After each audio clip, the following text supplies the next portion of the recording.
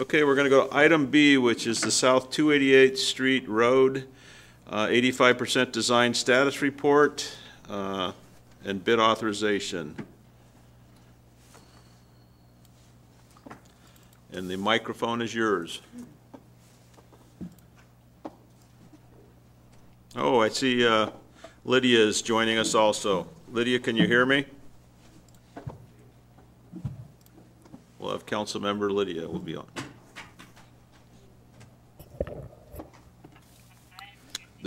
The mic is yours. Okay. My name is Omar Barone. I'm a senior civil engineer for the City of Federal Way, and I'm here to present the 85% design report update for Phase 1 and Phase 2 of the South 288th Street Road Diet Project, and also seeking authorization to bid Phase 1. This project is one that we're taking on primarily as a safety project. In a 5-year study period that we did, we had 289 collisions through this corridor. About 111 of those were rear-end collisions, and it's pretty plain to see why that is. We have 2 lanes each direction, and really anytime anyone tries to make a left turn, that inside lane has to stop. We also had a nice incidence of T-bone collisions, so as folks are pulling off of the side roads as well, they're really looking for that gap. So we had a fairly high number of those T-bone collisions. So it's really the left turn. And it's something that King County also saw the need to do because they started their phase of this just to the east of us in front of Thomas Jefferson High School. So we're really just completing the work that they started to the east of us. So this is the proposed configuration that we have in mind to implement out there as far as providing a safety measures of this. We're going to reconfigure the existing 4 lanes to provide this 2-way left turn, center turn lane, and then also dedicated bike lanes. So really, anytime anyone's going to try to make that left turn, they're going to be able to jump into the center turn lane. It's going to keep the traffic moving that way. We also are going to implement some pedestrian crossings with flashing beacons. And the existing volume of this roadway is low enough that it's conducive to us being able to do this without creating significant delays through the corridor. The level of service along this corridor actually stays the same or gets better. This is our project budget. As you can see, we're very heavily grant funded, so our grant funding partners, they're also ones that are in support of this project, and they also believe in the safety aspects of this project. TIB particularly was interested in this project because it fills a gap, really that pedestrian non-motorized gap that exists now between the road diet to the east of us and the non-motorized trail to the west of us that's being constructed along the west side of Pacific Highway. And then just a quick note about phasing, just due to the access of our grant funding, we're going to have phase construction of this project. So the first phase will be east of Military Road. So that'll be Phase 1. So pending authorization to bid tonight, we'd be looking at opening bids in February, returning to LUTC for contract award in April, and starting work in either May or June for Phase 1.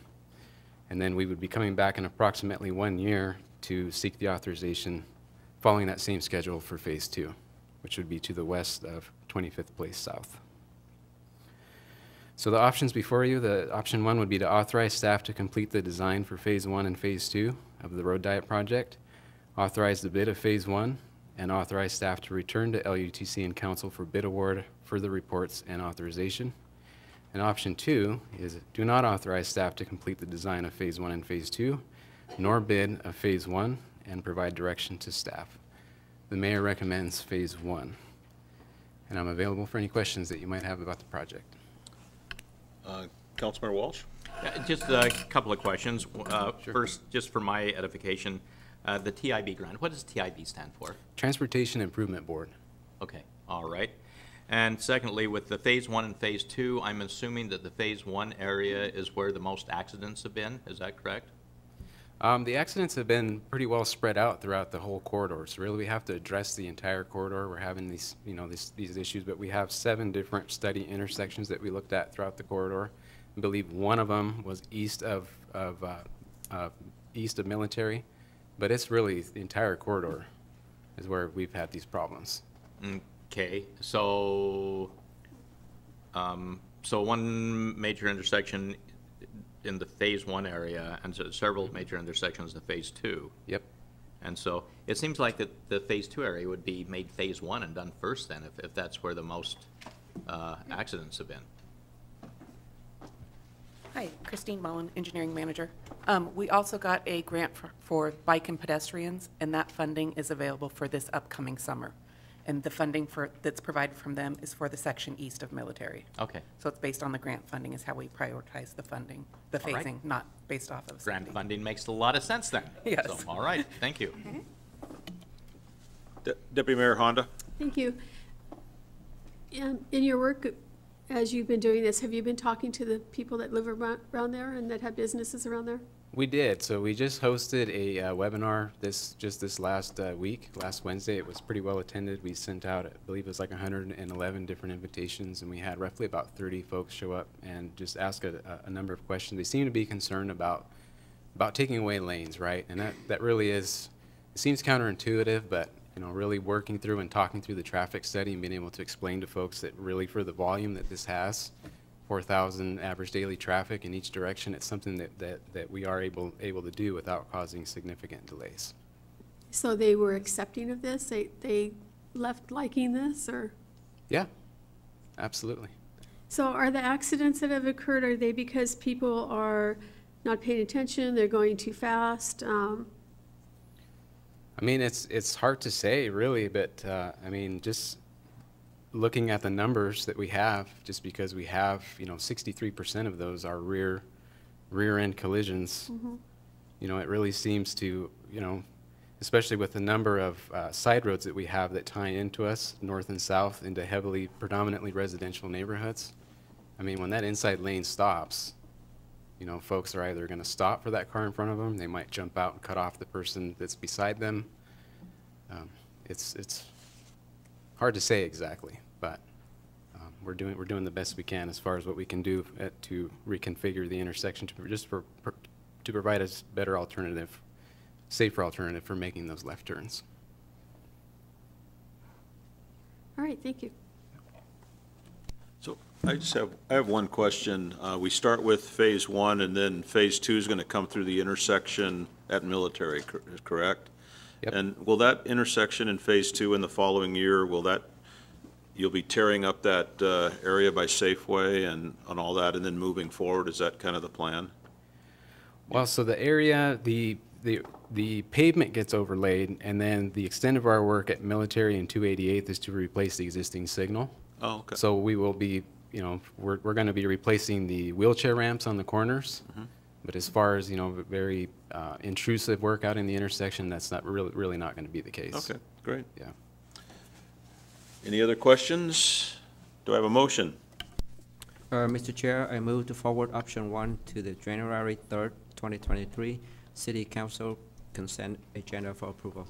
I second the motion. Okay, it's been moved and seconded. No more questions. All in favor? Aye. Aye. Thank you very much for your presentation. We'll now move to item C, which is a Southwest Dash Point Road and 47th Avenue compact roundabout request for additional funds. It's always fun, right? Right. My least favorite. Yeah, well, we're a good group. We like to Yeah. listen.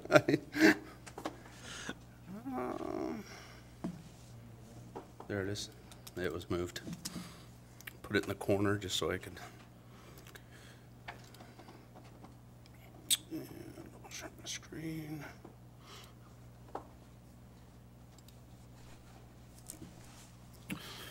Okay. Good evening, Chair and members of the council tonight. I am here to ask for additional funds, like the title says. We had difficulty with this project. We are near complete. All that's left is striping out there. This was just prior to the splitter islands, the yellow striping that you see going in. Some of the problems we faced with this project was underground utilities that were failing. We had about 68 feet of storm pipe, corrugated metal storm pipe that had eroded and rotted the belly of it.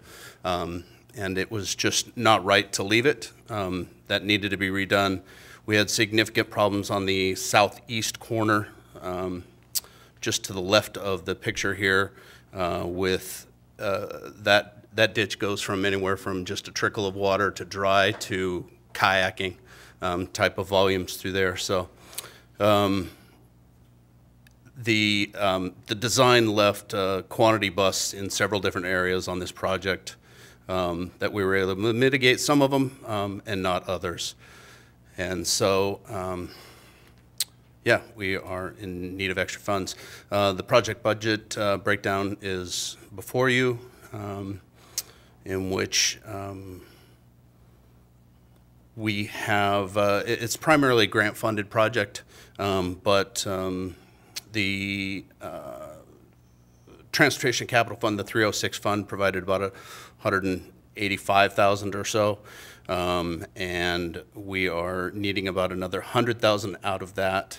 I think that through the review, we were left with about $1.5 million in excess in that fund to cover unforeseen expenses like this. So we have two options, whether to authorize it or not authorize it before you today. Mayor recommends option 1, and I'm happy to answer any questions I can. Any questions from anyone? I guess that's why we have the fun, right? Yeah, and I much more enjoy building projects that I've designed. Well, think of it this way. Think of it this way. You get to be the first one in December to ask for more funds based on inflation or something. So you know you get to you're the pioneer. So we thank you. All right, appreciate that. Okay. Deputy Mayor Honda, you have a question. Thank you. So if this is approved, is that money needed for something else that will have to come back and get money from somewhere else, or is that money that's just waiting to go to a project? I believe EJ can help with that. Yeah, so there's a little bit of money in the starting fund balance to cover situations like this, so it'll come out of that. It won't impact other projects. Okay, thank you. I did wait to present to make sure that there was no other unforeseen issues, and this is it. Well, we know there's going to be some somewhere in the future. So like I say, you're the pioneer. You get the arrows in your back first. Any other questions? Do I have a motion? Right, yeah. I move to forward the proposed option 1 to the January 3 to 2023 consent agenda for approval. Second. Okay, it's been moved and seconded. All in favor, say aye. Aye. Aye. Great. Thank you all. Okay, we'll move to item D, Pacific Highway South Non-Motorized Corridor, 85% design report. I gotta see if I can find mine now. Oh, I gotta close his.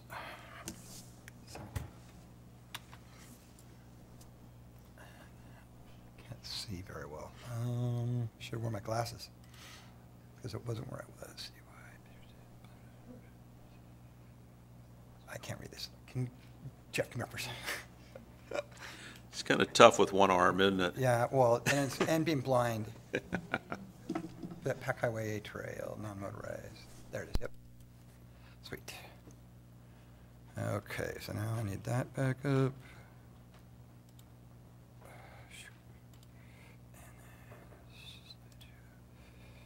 I should go to this one.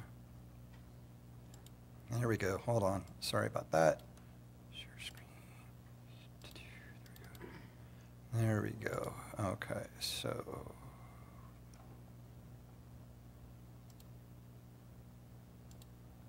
Okay, so now I'm going. My name is John Mulkey. I'm a senior civil engineer for the City of Federal Way, and I'm presenting the Pacific Highway South Non-Motorized Corridor 85% Design Report. And we are, at this point, just seeking to move forward with to the 100% design level. This project is going to be constructing a non-motorized trail from South 304th Street to South 288th Street. Part of that is alongside existing right-of-way, and some of it's in unused right-of-way. The project's going to be constructed in 2 phases. Phase 1 is going to be from South 304th Street to Southwest Dash Point Road. And then Phase 2 is going to be from South 308th to South 304th, and then from South Dash Point Road to South 288th Street. The reason it's getting split up is for multiple reasons, but the two biggest ones were there are some issues with the acquisition of right-of-way in the north end that require some long-term advertisements of those pieces of property before they are fully acquired. And then the second one would be available of grant funding for construction. So we have multiple grant funding on this project. So we're going to be applying those phases when those fundings become available. And this is a map showing where that is. This is the project budget. Again, we have multiple grant funding opportunities. We have 4 different federal grants for this project for construction and for design. We are all fully funded for both phases of construction. So at this point, we're just ready to move forward to finalize design and complete right-of-way acquisition. And so the options considered are 1, to authorize staff to proceed with design of Pacific Highway South non-motorized corridor project and return to the LUDC and council at the 100% design completion for further reports and authorization. Or 2, do not authorize staff to proceed with the project and provide direction to staff. And the mayor recommends option 1, and I'm available for questions. Councilmember Walsh? Can you go back to the map for a moment? I'm gonna probably have to start over, but here we go. Got it. Yes. Okay. So the top one Is the south end. is the south end, and the bottom one's the north end. Right, Okay. so they're basically split.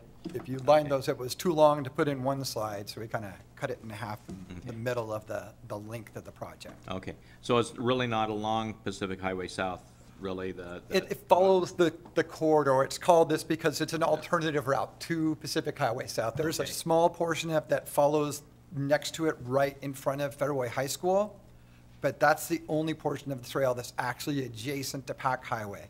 After Okay. that, we turn away from that and we follow 16th Avenue South down to Redondo. And then once we get through Redondo and a little bit into there, we follow, there's a existing utility corridor that's open with the Pursuer and PSC and things like that, that we're gonna be following that part up to 288th Street. So it'll be paved then, and, Yep, we'll put in, that'll be a paved path the whole way. And then it'll also have illumination and, you know, it'll have some landscaping, things like that. okay. Well, once it hits 288, it just stops then, or is there? Right, something and we're going to be else already? connecting up actually with what Omar presented. That is actually part of that trail as well. So that coming down 288th on that side of the road will be a wider trail connecting into that will part of that non-motorized is to continue up 288th and extend that on that. So that is connecting into that. And then there's plans for the future to also extend, I guess, north along 16th at some point in the future. But right now, we are connecting into that non-motorized corridor that's getting in with the 288th Road Diet project with the improvements there. Okay. All right, thank you. So I have a question. I walk that all the time. There's a path that goes there. Are you going to basically replace that path and take that big hole where the water runs through and cover it up and make it just?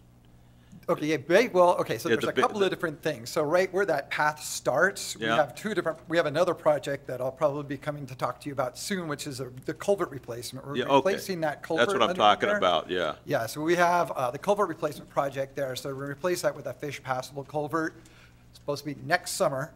And then we'll also begin starting on the phase 1, which won't be where phase 2 is. So that's part of the phase 2 area, but we'll be running that path along in that same area with a paved path in that same area. But we're also going to have a new culvert underneath of there before we do it. So it'd make it a lot safer. Well, wasn't there something on the culvert replacement before us just a couple of months ago? Yeah, the 30% design on that was a Okay. couple of months ago, and I'm going to be bringing that to 85% here probably in this winter.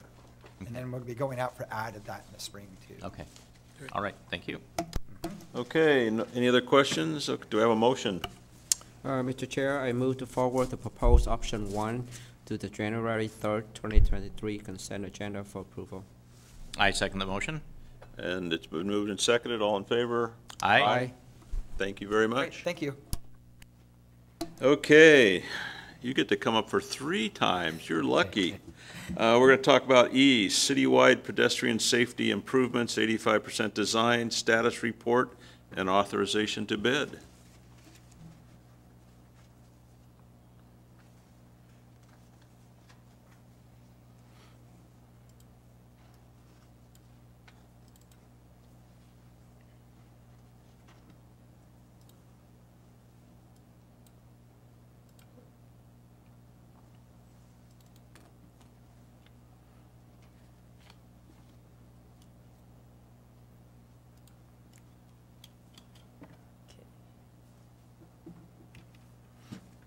Good evening, Chair Dovey, committee members, council members.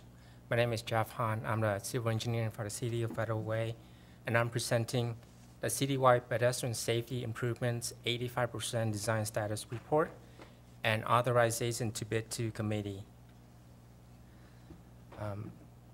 There are a total of 8 locations for this project in the City of Federal Way. The estimated expenditure is approximately $1.74 million, and the available funding is also approximately $1.74 million. Staff anticipates bidding this project in spring of 2023, and construction begins summer of 2023. There are 2 options before committee, and the mayor recommends option 1 be forward to the December 21st, 2022 City Council consent agenda for approval. And staff is available for any questions you may have. Do I see any questions? Yes, Council President Kochmar. Hi, could you put that map back up? It was hard to see, it's very hard to read. Yes, I mean, can you and talk about what those, we can't read the writing. There are 8 locations, and let's see. We putting the RRFBs on 8 different locations. This is on 320th by 1400 blocks, and this is close to 45th. This is on 312, kind of east of Pack Highway, and this is on southwest Das Point Road and 312. This is on 336 and around 10 Place South. This one, sorry, this is by is on 9th by San Francisco Hospital, and these 2 are one on 356 by 23rd Place, 23rd Avenue Southwest, and this one's around 18th Avenue Southwest.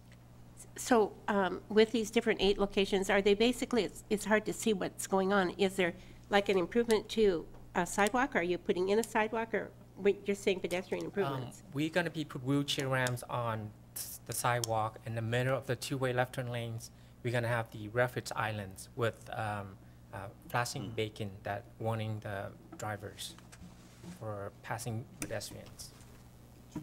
So Council, I'm sorry. Council President, if you're familiar with like the flashing pedestrian crossing on First Avenue or over by 320th, it's installation of 8 more locations of the same thing. So there's ADA. Thank you. It wasn't clear what that Okay. was. Yeah, so there is sidewalk improvements associated with it, but the main goal is to provide crosswalks.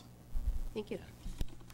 So this would just be like at the BPA trail where you cross 356, you got a crosswalk, you push the thing and the flasher goes. So Exactly. the cars know you're coming by? Yes. Okay. Or like the multiple ones along 320th then? So, Yeah. well, one question I have, the ones along 320th, I mean, some of them are put in places that to me don't make sense in relation to where the bus stops are. And I go down 320th several times a day, and I see people crossing other places instead of at the crosswalk, which is stupid as I see it. However, I mean, it's really stupid, you know, unless you're, you know, have a, you know, trying to commit suicide or something. But people do it because you're crossing, going way, you're having to go way down from the intersection, cross, come way back to the bus stop. And Yeah. it doesn't seem like they were put in the logical places So for crossing. unfortunately, there's a couple of criteria and parameters that we have to look at when we install those. So the bus stops is on the list, but first and foremost, it's where the driveways are and where all the turning movements from the side streets come out, and we have to be certain distances from all of those. So when we look at all of those different requirements, the number of places we can actually put them is fairly slim. So we have to identify where we can actually have them, and then we get into the conversation about bus stops. To your point, yes, we see out of direction travel and we see people playing Frogger on occasion. Outside of putting in some sort of center median that forces people to cross at the crosswalks, though, we don't necessarily have a way to tell people that they can't cross the street. somewhere else. It's illegal, but that doesn't Yeah. stop them. Is there a way to work with Metro for them to relocate some of the bus stops for the safety of everything? We've tried in the past. We can certainly reach out again. Okay. With any of these, will there be similar situations with any of these coming up? Not that I'm aware of. Jeff, if you're aware of any, but not, these are more in response to where we've seen accidents with head first car. So this is kind of like round 2 of where they should be, if that makes sense. Okay. So this is more addressing kind of the same problems you're talking about with these locations. So there's none that we're aware of that are, I mean, we'd have to go back and look and get you exact distances on each one of them, but there's none that I'm aware of that are going to be as bad as some of the ones you're referencing.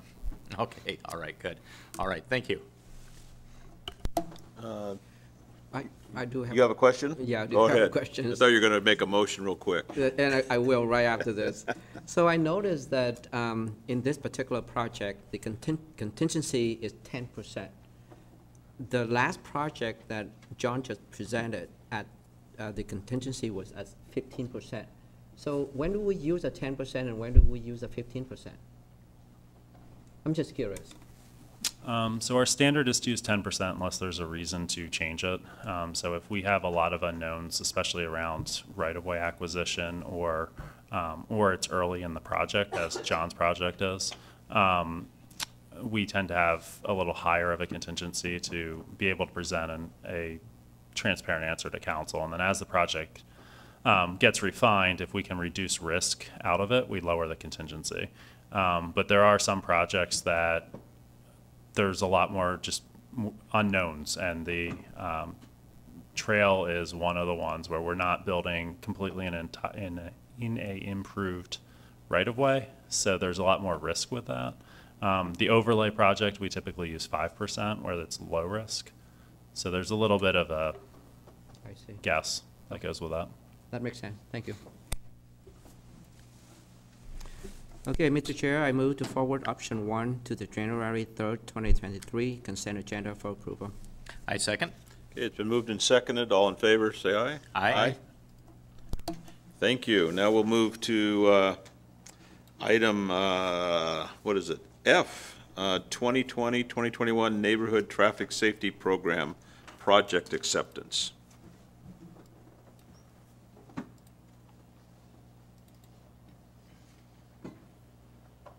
Okay. Chair Dovey, committee members, council members, at this time, I would like to present to you the 2020 to 2021 Neighborhood Traffic Safety Program Project Acceptance to committee.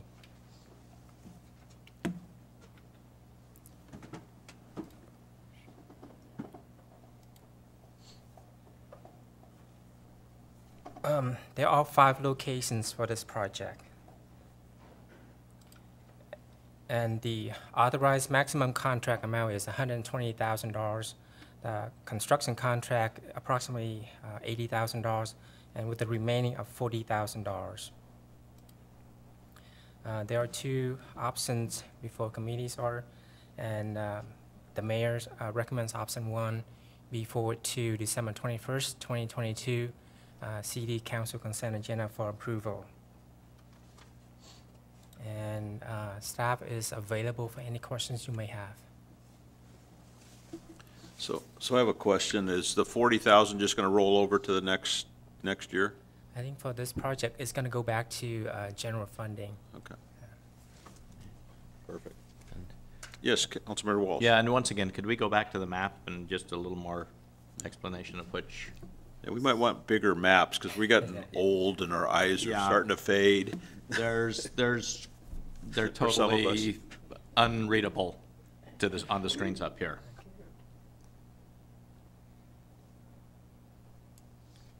With the one, the upper left one, I think it said speed humps at 30th Avenue Southwest. Yes. Is that what had been previously discussed along just to the west of Decatur? These are the 5 speed hump that was put in on 30th, and I believe it was 19. Let me see if I can bring it to the map.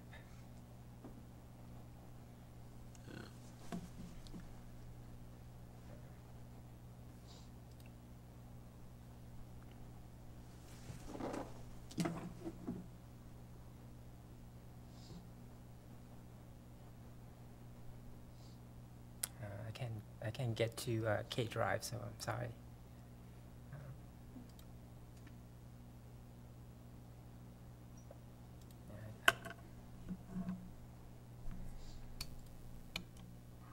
Could I suggest that the maps be put into the packets? I've asked before if we could do that.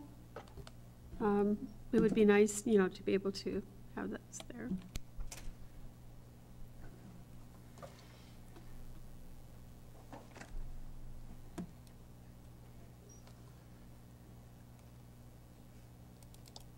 So Jack, Yeah. you're asking where that actually those 5 speed humps are? Okay, yeah, I think on that, I know where those are now. I'm trying to figure out where some of the others are. Let me see if I can Ah, look at that, technology. There you go, now you can look at it. Okay, second place.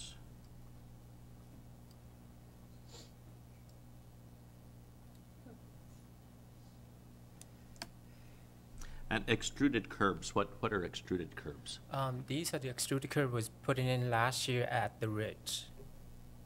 What is an extruded curb? Is a cement concrete curve around the islands that was put in very recently. Oh, okay, all right, Calming- so around calming circle. The islands. around the, okay, all right. Okay. All right, I see where they're at now, so, okay, thank you. Yeah, if it could be in the packet, it would be very helpful and save time up here.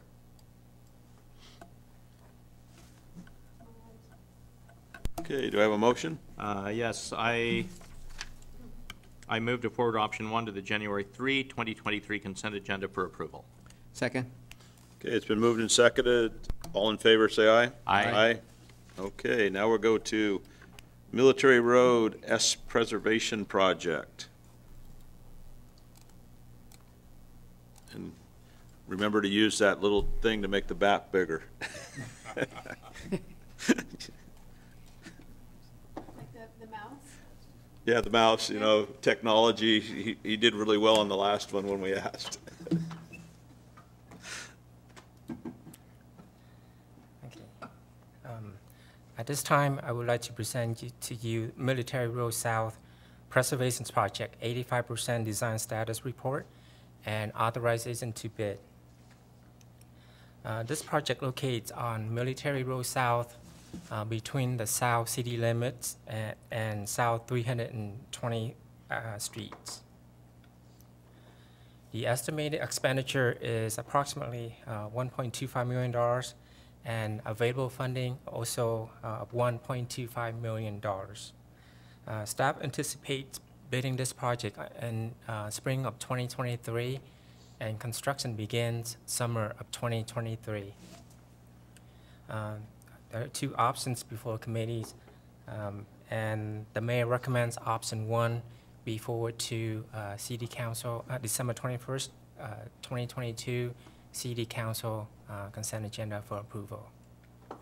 And staff is available for any question you may have. Councilmember Walsh? Yeah, once again, let's go back to the map Okay. so that we can see what we're talking about.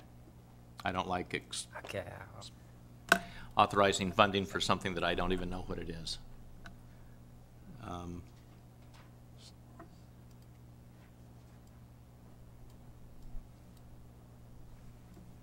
Okay. All right, so basically this is from 320th to the overpass on Highway 18. Yeah, it's a little bit north of SR 18 to Beasley Canyons and South 320th Streets. Okay, and what all does the project entail then? This is going to be pavement repair, curb ramps design, curb ramp upgrades, and overlay. Okay. All right, thank you. Yes, Just out Councilmember of, President. thank you, just out of curiosity, where is the city boundary in that area? Is Right. on is right where the project begins, which is this line right here is the boundary.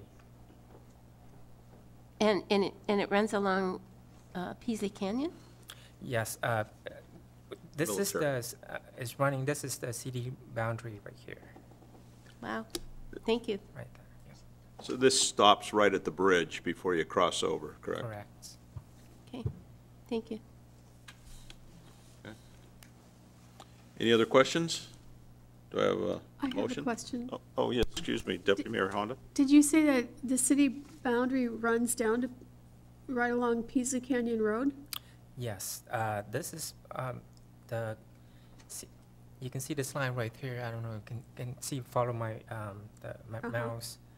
This is the city right away.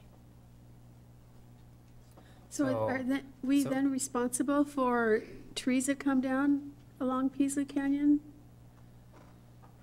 Not No. not on east of military. East of the city boundary stops at 320th and like around SO 18. Beasley Canyon is in Auburn. This line's right here is on Auburn. The city of Auburn's responsible for trees that fall on the road through that section, not us. Okay, good to know. So the city boundary is just on the west, immediately on the west side of Pisa? Yeah, or it's sort of the- southwest, It's the west right-of-way line through there. okay, all right. I move to forward option 1 to the January 3, 2023 consent agenda for approval. Second. Okay, it's been moved and seconded. All in favor, say aye. Aye. Thank you very much. I thank you. Okay, we'll move to item H, which is 21st Avenue South and South 320th signalization and pedestrian improvements, 85% design. Good evening.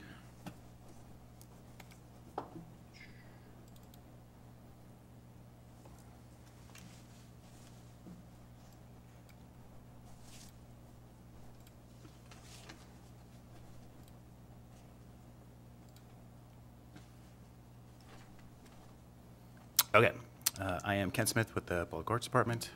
Good evening. I'm doing the 21st Avenue South and South 320th signalization and pedestrian improvements 85 design report. So the project is to install signals, pedestrian improvements, and essentially a pedestrian crossing at the intersection of South 21st Street, 21st Avenue, and South 320th Street. This includes striping, a center island. It's kind of not as blacked out in this piece, but this section does include those improvements and improving the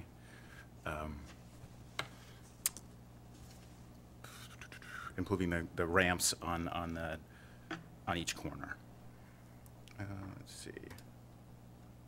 Here's a little bit about the project expenditures, and then the options considered: 1 to authorize, or 2 to not authorize and return. And the mayor recommends forwarding option 1 to the. Any questions? Could you go back to the map for a second? Sure. So this is a prime example, based on Councilmember Walsh's discussion, where we can't teach pedestrians how to be smart. So just so we know, they're going to walk across 21st and then cross 320th and go across that little island and then cross over to the mall. Is that correct? Yes. So I think I know where you're going with this one. One thing that is included is we haven't decided exactly what it will look like yet, but there should be a small fence within the island to keep people a little bit better from just jumping it and running across the street. Well, so my question is, I get the fence in the middle, it's because you got busy traffic on both sides, but what about some sort of blockade or a fence on the corner across the street where they start, if they start over by that bus stop that's on the left-hand side, so they don't just come walking across 320th? I mean, does that make sense what I'm saying? Because this is right where that Taco Time is being redeveloped by the new place. Taco Time will be the top right corner, correct? And if you go over the street, so people don't say, I'm just going to walk across because I don't want to do the L shape or the, Are you talking about like, right in there. This corner? Yeah, so one of our pedestrians who thinks, I'm going to get there faster and cross from there Right. over, are we going to have any safety there so it discourages them to walk out into that traffic? Sometimes there's like metal posts that have a sign on it that say crosswalk closed, that, so people are told not to go that direction. Again, we can only do our best job at directing Yeah, we- people to the safe path. Yeah, I just been on the East Coast, a lot of places where they have this kind of thing, and they have a little, 2 bars there so people know that not to walk across there. Yeah, so we can look at that. There's some requirements around the crash attenuation that we're not putting an obstacle in the right of way, but we can, I know what you're talking about. Yeah, 'cause this- We can take a look at it. I get the design is going to be changing people's A thought pattern. little bit, yes. It's going to take some getting used to, certainly. I think we need to get people away from crossing that left-hand movement on the east side of it. So we can certainly look at barricading off on the north side. Okay. And, Councilmember Walsh? yeah, and this is where potentially there'll be the dip in the future, correct? Yes. Okay. And so this would be anticipated to be built when? So it's, I believe, we're working on essentially right-of-way acquisition, but it's more securing easements or potentially right-of-way acquisition for some of the south. Once that occurs, it would go out to bid this year and then construction following. The only major thing holding it up would be acquiring the poles for the new signals, so. Okay. And so it probably, if the dip comes to pass, this may be functional for what, 5 years, maybe, or I think it'll probably be longer than that. that? Okay. 10. All right. Okay. Okay. And what are lift funds? So LIFT is a program within the city core that we have designated that we get $1 million per year to spend. It has to be within a defined LIFT area.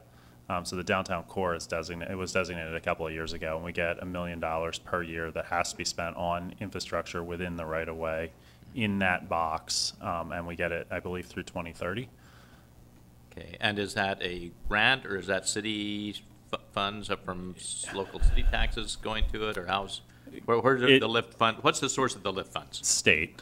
State. It operates similar to a grant. It's technically not a grant, but yeah, think of it in terms of a grant. But we get money from the state for it. So basically, what we would be paying would be the REIT and the mitigation traffic impact fees would be the stuff to be directly coming out of the city budget. Correct. And some of that mitigation fees is designated to this area from projects that have been built right there. So they can't be reallocated somewhere else. Okay. All right. Thank you. Deputy Mayor Honda. Thank you. Could you please send me this map? I'd like to look at it in more detail. It's really hard to read it on here. Sure. Thank you.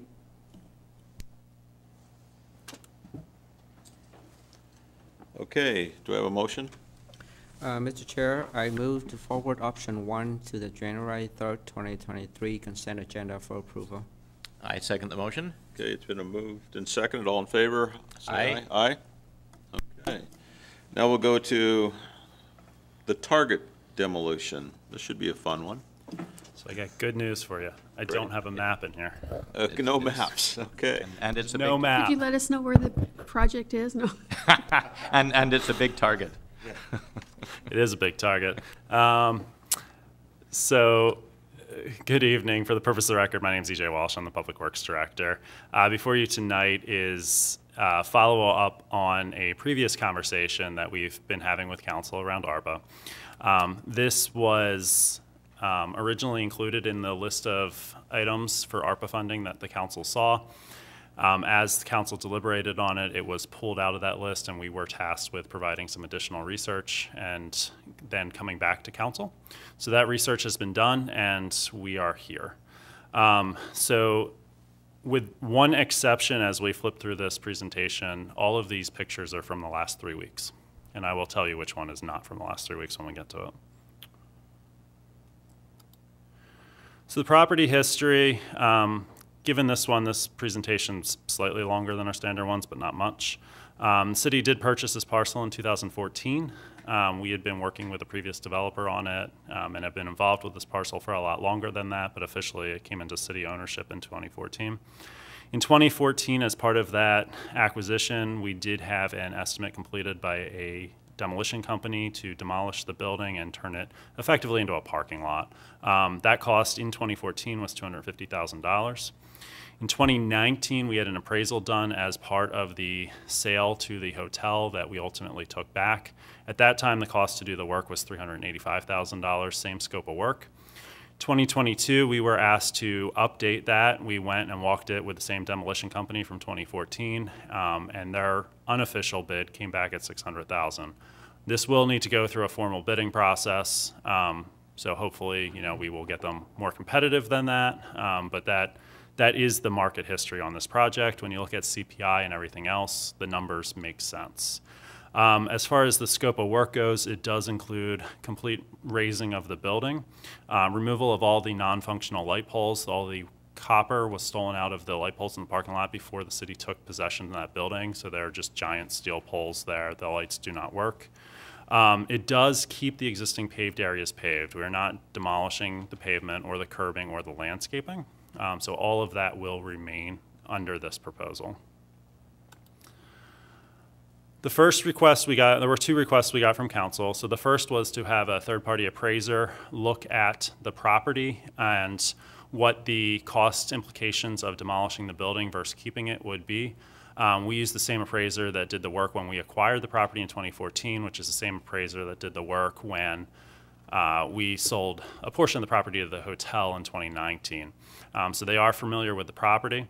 Their findings, the entire report is in the council packet, but their findings, the summary in the closing of the report is what's in italics, is their findings is the market value of the former target property will be increased by no less than the market cost to demolish the property.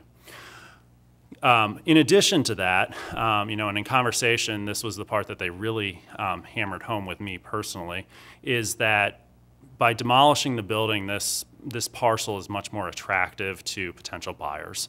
There's a couple of reasons. Most of them are in the report. Some of them are not. But the big one is reduction in risk to the potential buyer. And that comes in a couple of different forms. It comes in the risk that we all associate with, and the pictures that you're seeing throughout this presentation, someone breaking in and then being required to secure the building. It also comes with, they've just made a large purchase. They spent a lot of money buying the property from the city. They then have to go through the development process and have a period of time while they're working on permitting, even if they know what they want to do, while they're working on the final design and permitting of the property and all their entitlements, that they don't know what the market does. So at a best case scenario, they only have to pay CPI, and that's not a significant number from where they are today. But with just buying the property, most lenders aren't going to front demolition of the building until they have a plan in place for what they want to do. So they have a lot of exposure to market right there with those costs, and that is translated directly into risk, which we can expect to see reflected in the price they are willing to pay for the property. It's also more marketable without the building for many of the same reasons that we have been talking about, the break-ins, the securing it, trash abatement, and everything else that goes with that property. Taking that off the table as far as the developer goes makes it more attractive to them. It also allows them to do a little bit more speculative development because that building's not in the way. So the second cost that we got is to, and with all of those findings being pretty clear cut, we did complete this per council's request, but we did not spend a ton of time pinning down exact dollars. So the summary of ongoing costs, there are principally 4 departments that spend time associated with this property. Parks by far spends the most, then police, then public works, then community development. So this table is in the agenda bill that you have. And what you are seeing is times weekly is the number of times we typically perform this work on a weekly basis, and you can see there's a whole laundry list of departments and different groups that are doing it. Monthly, this is in addition, so on a monthly basis, we go out and basically do even more, and then quarterly, we do above both of those two. So Parks is out there inspecting it typically once a week. It takes a combined 3 hours per week to do that. Trash abatement, they're doing about twice a month for a combined 8 hours. Landscaping is about 2 hours a month. Mowing is about 2 hours a month. Securing the building, we do about twice a month. You're seeing a lot of pictures associated with that. That's about 16 hours of labor per month associated with that. Police respond to the property typically 3 times a week, encompassing, typically it's 2 officers responding, so this is 4 hours per officer per week. Public Works, we are out there routinely helping the Parks Department, whether it's with security or not security, with securing the building, or bringing out additional equipment and providing labor. Trash abatement, we're also out there. Landscaping, we are out there on a quarterly basis as well. Mowing, community development, they're inspecting it. This is graffiti and shopping carts, and then the abatement that goes with that. What we did for the purpose of trying to get to a number and not spending a ton of time making the finance department pick through the weeds, knowing it's the end of the year, was we combined all of these hours and got to 322 hours of labor that the city is expending on a quarterly basis. We know this is really low, which is why we used it, but we used a maintenance worker too, which is a union position. So this is basically our staff that's performing the work. This is not leads, and this is well below the police officer rate. And what we did is we used that rate, which equates to about $46 an hour, if I remember correctly. The number's actually in the staff memo. And it equates to about $15,000 in labor that we are spending on a quarterly basis, and it's a little over $61,000 using that same rate, which is low. And then all the materials, whether it's paint for graffiti abatement, whether it is additional hardware or welding rods to weld doors back closed, none of that is in this number. So ballpark, it is fairly safe to say the city is spending in excess of $100,000 per year if we were to apply the correct rates. So the options considered is to authorize staff to solicit bids, to not authorize staff, and then the mayor recommends option 1. And this is the one picture that is about 6 months old. So this is the one picture from not within the last 3 weeks. And this was, they had broken in through the roof, and this was how they were climbing down inside the building. With that, I'm happy to answer any questions.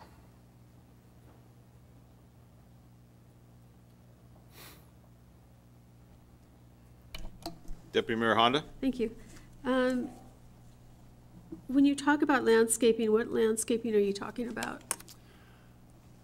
So there's a couple different sets of landscaping out there. Typically, the Parks Department handles this stuff within the site, so it is a lot of picking up trash, a lot of going in with weed whackers. It is definitely not ornamental landscaping in the parking lot itself. Public Works handles pretty much the area that will be on the east side of the building, from the building to the right-of-way line up there where all the pine trees are, as well as the south side, kind of across from the Sound Transit parking garage through there. So by landscaping, it's typically chainsaws, backhoes, and weed whackers, not, fine mowing, but it's that. And that's done twice a month? Yeah. And secondly, when would you expect that this work would be done? So the goal is to go out to bid as soon as possible. Realistically, just looking at the time of year, that will probably be after the first of the year, and come back to council for authorization to award and ideally have it start demolition as soon as the weather breaks mid-spring. Okay.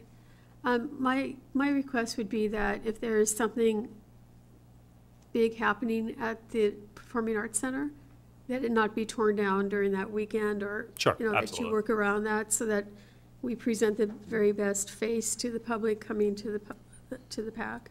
So, absolutely. thank you. We can coordinate that with them.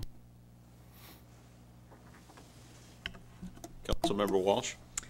I move to forward the proposed option 1 to authorize, hold on, I move to, committee recommend, I move to forward the option 1, authorize staff to solicit bids for the demolition of the former Target building using ARPA funds, returning for the authorization to award the project to the lowest responsive responsible bidder to the January 3, 2023 consent agenda for approval.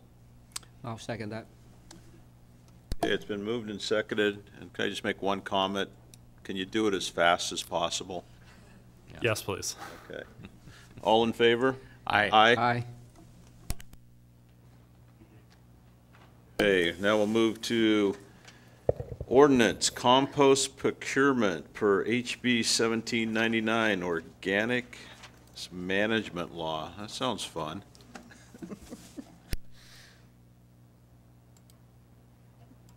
Minimize this, sorry. Oops.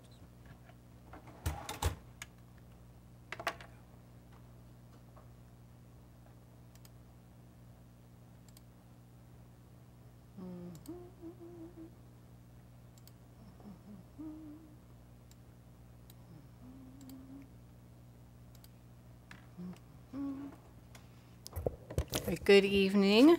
My name is Colleen Minion, and I am the Public Education Outreach Supervisor within the Environmental Services Division within Public Works.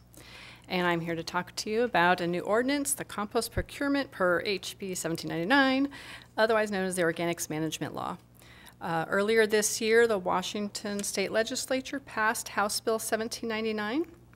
And within this law, it includes a requirement for cities greater than 25,000 in population to adopt a compost procurement ordinance.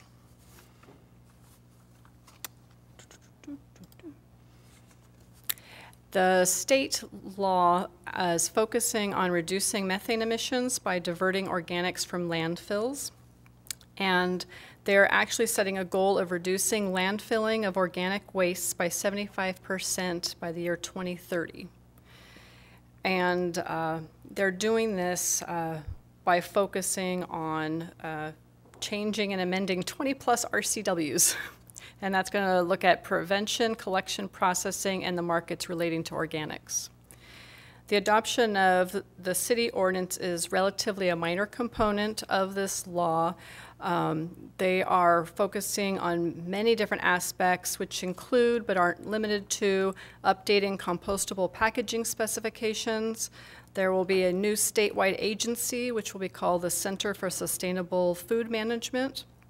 They're also updating Good Samaritan laws regarding food donation, which will increase edible food diversion.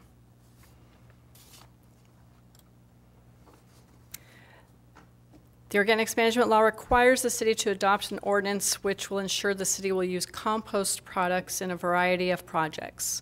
These projects will include landscaping projects, construction soil amendments, applications to prevent erosion, filter stormwater runoff, promote vegetation growth, or to improve stability and longevity of roadways. It will also be included in low-impact development and green infrastructure projects. Also included in the ordinance is that the compost products must meet 3 criteria. They must meet standards, it must be reasonably priced, and also available locally. Also, we will be required to report on our compost use. Reports will be due to the Washington State Department of Ecology by December 31st, 2024, and every 2 years thereafter. And the city will also provide outreach highlighting the benefits of compost use in our operations. In terms of financial impacts, it should be nominal. Routine procurement of compost product material will be included in ongoing maintenance or in applicable projects as has regularly occurred over time. The required reporting will be streamlined to minimize staff time, and the required outreach perfectly meshes with our already occurring outreach that is funded by recycling grants. The requested action is for the LUTC to forward the proposed ordinance to the January 3rd, 2023 City Council agenda for first reading. Councilmember Walsh? Yeah, going back to the financial impact page. Yes. Kind of unique for financial impacts. With generally on the financial impact page, there's some numbers. Mm-hmm. On this, there are no numbers. Any guesstimates of what in reality this is going to cost the city? I do not have any specific estimates on that. No, Looks like it'll be some ongoing cost, not just a one-time cost, but a ongoing. correct. We did not put together what the cost to do this is. This is a state mandated, it's an unfunded mandate, to your point. Yeah.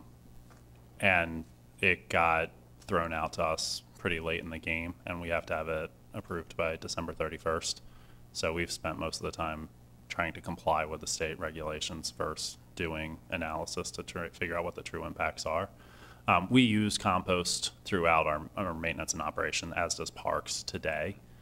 So most of this comes with documentation more so than new purchases, if that makes sense. Okay.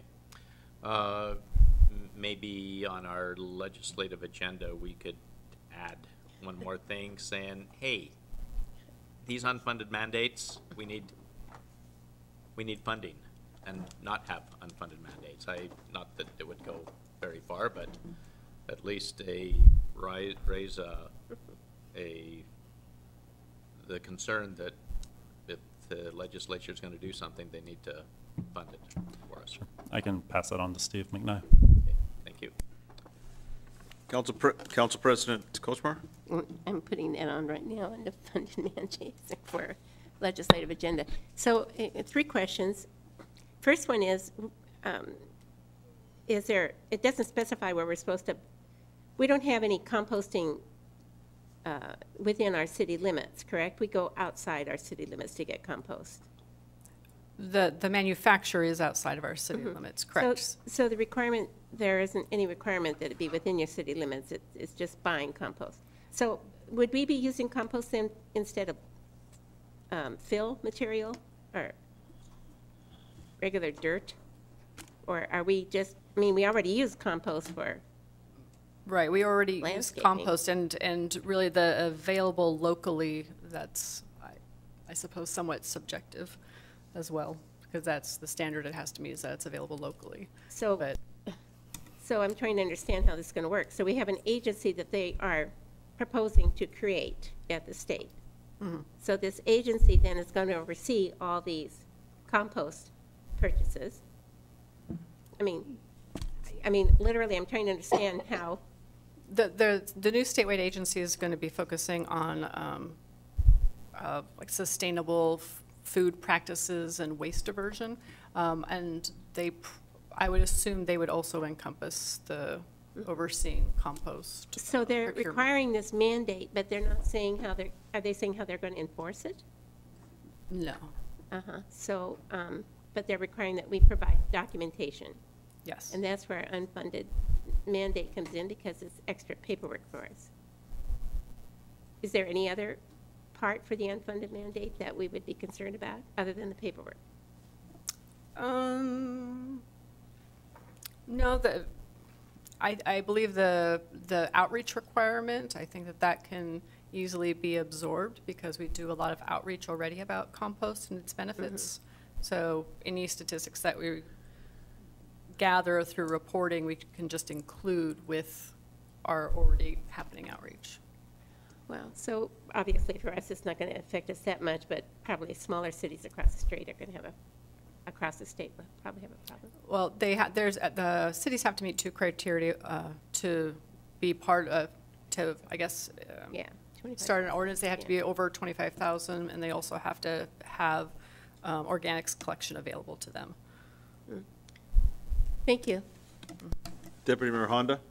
Thank you. Thanks for bringing this up. This was discussed extensively at the last PIC meeting at SCA. So I was going to write an email, and I forgot because I got really busy, but thank you very much. I'm going to make an assumption, which could be wrong, that this is the same ordinance that most cities are using throughout King County. Everyone's, yeah, Using the it's same very one. similar. There are definitely language. some, there are definitely some similarities. There isn't an official model ordinance that cities have the ability to copy. There are some examples out there, though. Okay, thanks very much. So my question is, for the last 20 years anyway, we've been encouraging people to put pizza boxes and grass and things into these bins that Waste Management picks up. and that always goes to the compost place or the landfill. Are now we going to try to discourage people from that kind of pickup, or? No. I mean, it seems The purpose- counterproductive in a way. Well, the purpose of, I suppose, mandating and creating the ordinances is to create a market, because if they want to, it's a pretty aggressive agenda to try to decrease organics to be landfill by 75% Yeah, it's like within 8 crazy. years. And so the state is going to be aggressively pushing education and outreach regarding organics and recycling, I suppose. And because of that, they need to create a market for, like, okay, everyone's making compost now, who's going to buy it? And so they're creating markets. That's one of the Maybe we should points. start a compost pile and sell it. New business in Federal Way. So this pretty much goes hand in hand with what you're saying. So there's been a concerted effort to push compost on the residential side of put it in your bin and send it away to a facility to make compost. Yeah. This is kind of taking it full circle of once the compost is made, having the communities actually buy it back to put wherever, be it on a residential house, the right of way, whatever. So this is the first step where they're trying to keep it local effectively so that cities are more or less purchasing something comparable to the amount they're generating. So all the compost we've been sending off to our trash people, now we're making it so we're forced to buy it back from them. Pretty much. So the three big ones are the ones going to make all the money.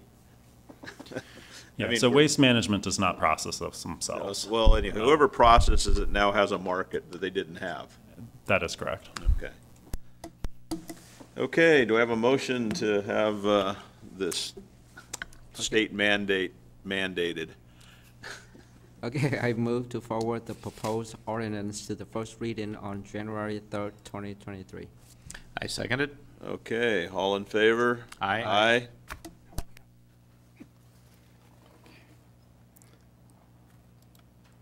Okay, we're going to item K, I believe it is, yes. Chapter 8.3, weight and load regulations.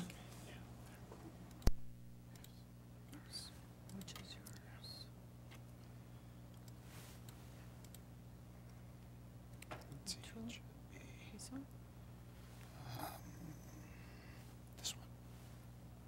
Thank you.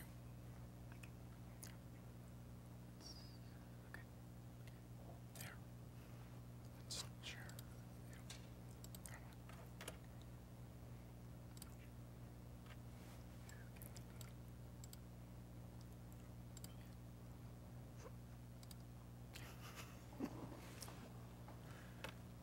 Good evening, committee, members of the council. I'm Cole Elliott. I'm the Development Nice Services. nice tie. Thank you. I'm here to request a new chapter, actually, in the Federal Way Revised Code.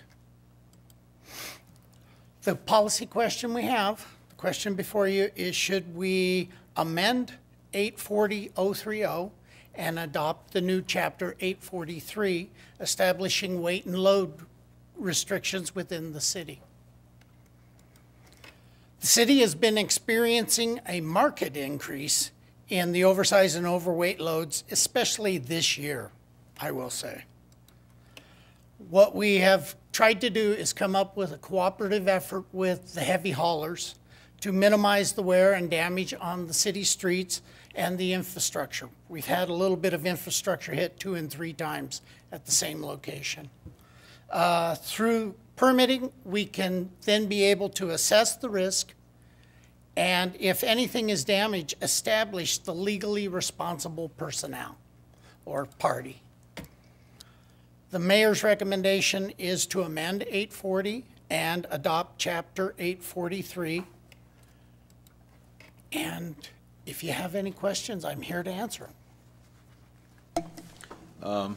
What kind of damage are we seeing now? The pictures you show are Sound Transit, which is kind of a one-time thing, so, I mean.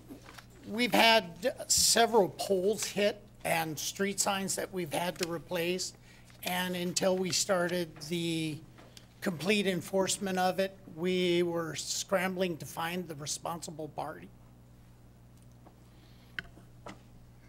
And to give you an example, Yeah, in please. 2021, we only issued 2 oversized permits.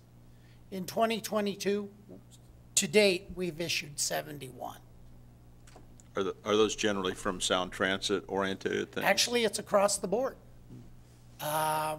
We've had Lake Haven, we had to issue several there, IRG, First and 348. The heavy equipment is moving in and out of the city with the redevelopment.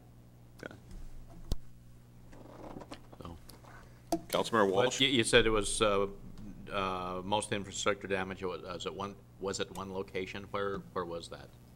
We've had a couple strikes. We had a boat strike, one of the signal heads at First and 356th, and we've had some signs on one of the haul routes tore down from loads on Military Road. Those are the ones that come to mind. EJ may know of a couple others. Yeah, 312th has been hammered pretty hard from Pack Highway to Military this last year. And the one thing I would add to this is, so we have weight and load restrictions in place today that have been in place since the early 90s. And the process is, I'll say, not super clear currently. So this came out of industry actually coming to us and asking us to clarify some of our requirements and to have a more streamlined process. So we, the mayor and myself and our city attorney sat down with a couple of the trucking companies as well as a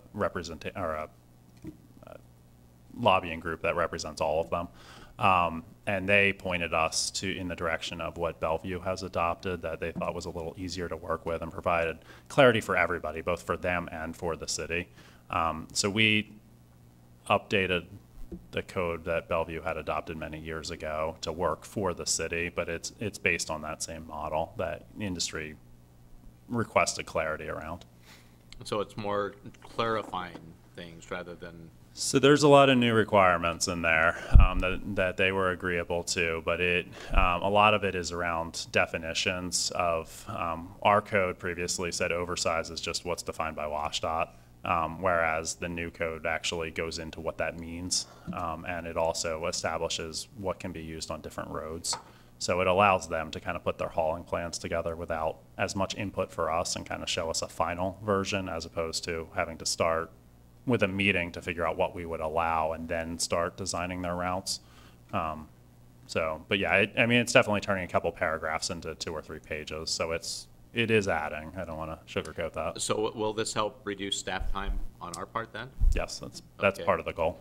Okay, and probably reduce headache on the hauler's part. On the hauling company's part specifically, yes. All right, okay, sounds good. Deputy Mayor Honda? Thank you. So what is the permit fee currently? I believe the annual permit this year is $184, ma'am. Per trip? No, ma'am, for the year, For the year? calendar year, yes. So, and we had 71 of those permit fees, and Yes, ma'am. that just goes into the general fund? Yes, ma'am. So if something is damaged, how do you know who damaged it? We look at the records of what permits were issued and the routes that they take. That's part of the submission for the permit. And typically what we do is our right-of-way inspectors drive the route before the haul, and then we make an effort to get back there typically within 24 hours of the load to rerun the route to see if there's any damage. If we find any, we contact them and we start at that point. Okay, thank you. Councilmember Walsh? Are there many occurrences of companies not getting the permits that they should have and just playing loose with it? We do have a few, yes. We do have some very above-board haulers, but the strike on the signal from a boat hauler was an unpermitted, and we used the traffic cameras to track them down and contact them that way. So the record so far in amongst the right-of-way inspectors is 5 illegal permit haulers in one day. Wow. And what kind of fine is there for that? It's a no-notice fine. It's $279 for the incident, plus we make them get the annual permit. Okay. Yeah, almost seems like that should be higher. Yeah, so we're not changing any of the fees as part of this. So the fees are already established as part of the fee schedule. So none of that is changing as part of this ordinance. So if council wants to adjust the fees, certainly we can do that whenever the fee schedule, I'm not sure when finance is bringing it to you, but that can be adjusted, but those fees are in place today and not changing. Yeah, I mean, it seems as though, I mean, not necessarily the fee, but the fine for not getting the permit. The non-compliance fee is part of the fee schedule as well. Is some of the non-compliance because people are trying to avoid the way station coming up 99? No, it's been closed for quite a while. Well, typically, it is either lack of information on their part, or a lot of them claim that since they've gotten the WashDOT permit, they have the right to drive on all streets. Yeah. Okay. Deputy Mayor Honda? Thank you. So do they get a citation then when they damage something that goes against their driving record and the company? Typically, no. What we do is we contact the company and try to work out the replacement of whatever was damaged. It goes against their insurance. And so do the fees that we charge, are they the same amounts that other cities in this area charge? They're comparable to Bellevue. We didn't, since the fees were already part of the fee schedule, we did not do a full compliance as part of this. We do regional comparisons every other year to make sure that we're in comparison with everybody else around us. Thank you. Excuse me, Council President Kochmar. Thank you. I'm just wondering if you've had any trouble getting the insurance companies or the companies themselves to pay for the damages. Typically, the first answer is it wasn't us, it couldn't have been. But luckily, we do have extensive traffic cameras, and since the inspectors typically drive these routes regularly, the argument ends quickly. Yeah, I would assume that the person who caused the damage would behoove them in their own best interest to deny, because that would go against their driving record with the company, which then would put them in jeopardy of losing their job. So I would think that there might be a problem with that. So I was just curious to see how many of these were actually resolved amicably. We honestly, I can't think of any that we haven't solved. Oh, great. Yeah, there's been a couple trees that have gotten knocked down that we were unsuccessful resolving, but all of the hardened infrastructure, Risk has led the charge on that, so Kent's department law. But we have gotten resolution on all of the hard infrastructure. Councilmember Walsh. Yeah. I move to forward the proposed ordinance to first reading on January 3, 2023. Second. Okay, it's been moved and seconded. All in favor, say aye. Aye. Thank you. Now we're going to go to ordinance Planning Commission code amendments.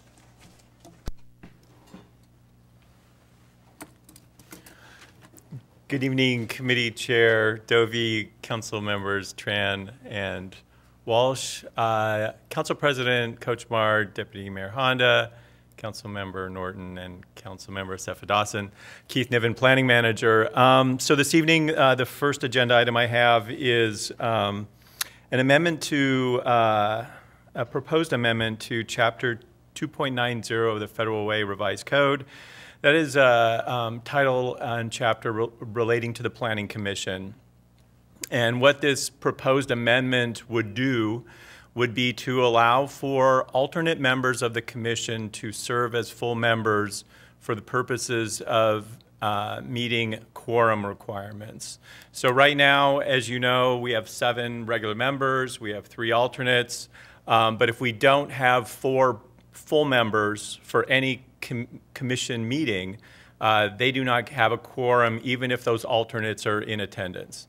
And so what this does is allows the alternates to function as a full member, which would allow us to make quorum more often than not. And given the amount of work we have in front of the Planning Commission, we see this as being kind of a vital change for our code. So that is the extent of this first one. No presentation other than that, but I'll ramp it up as we move on to the next ones. Councilman, Deputy Mayor Honda, you get to ask the first question. Well, thank you. So I don't have a problem with this, but if we do it for this commission, I would like to see it done for all commissions. So I don't know who needs to know that information. I'm laughing because appreciate that comment. That, if you notice in your packet, there's some actually odd dates referenced about when there was originally a hearing with respect to this. I believe it was 2021, and the reason for that is we actually put a pause on this amendment specifically in the hopes of, in the meantime, doing this for all of the commissions and making it consistent across the board and standardizing our language, because at the moment, if you look through our code, it's basically different for every commission, and there's a ton of differences. Unfortunately, that has not occurred yet, and so we are back now with the Planning Commission specific one, but that is a priority for amendment.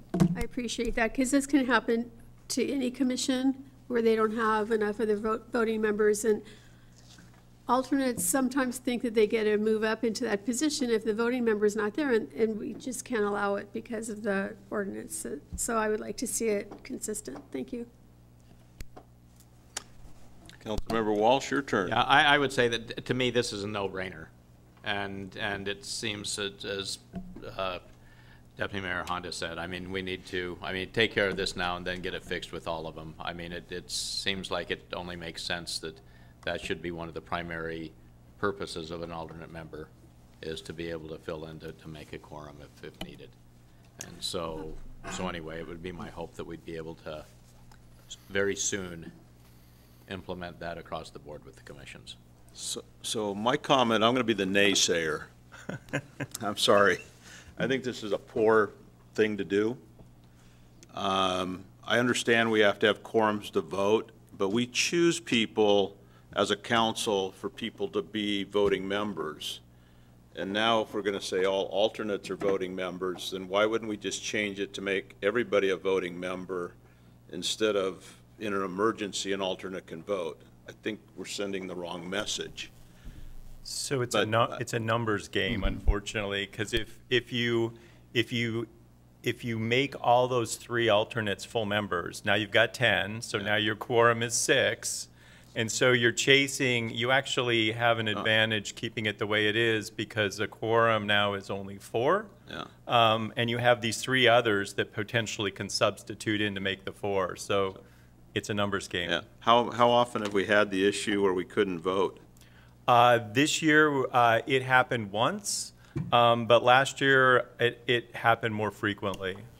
So it does happen, and what happens is because, especially with the Planning Commission, we have 1 or 2 agenda items twice a month, every month, except for they got 3 meetings off this year, and they're having a special meeting next week.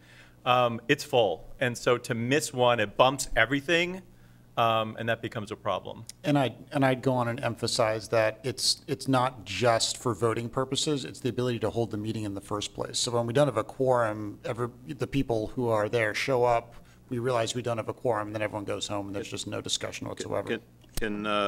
Do they get to have quorum on Zoom also, just like council does? Yes, they do. Or at least they did. Actually, that may be outdated information. I believe Zoom was an option up until a few months ago, and it is no longer an option, but I'm not 100% sure on that off the top of my head. And why is Zoom not an option now? Is it? I think, as I understand it, and I don't want to speak for the IT department who's behind that mirrored screen over there, but I believe we don't have the capacity to I believe it's a capacity, staff, and resources question rather than it not being a good idea. But council, we can have Zoom. People can come in on Zoom, but we just don't have the bandwidth to have it at the other level? My understanding is that's the case, similar to how we don't record or broadcast those commission meetings over the YouTube. Deputy Member Honda, you have a question? Yeah, I do. So we have 3 alternates, correct, on the planning commission.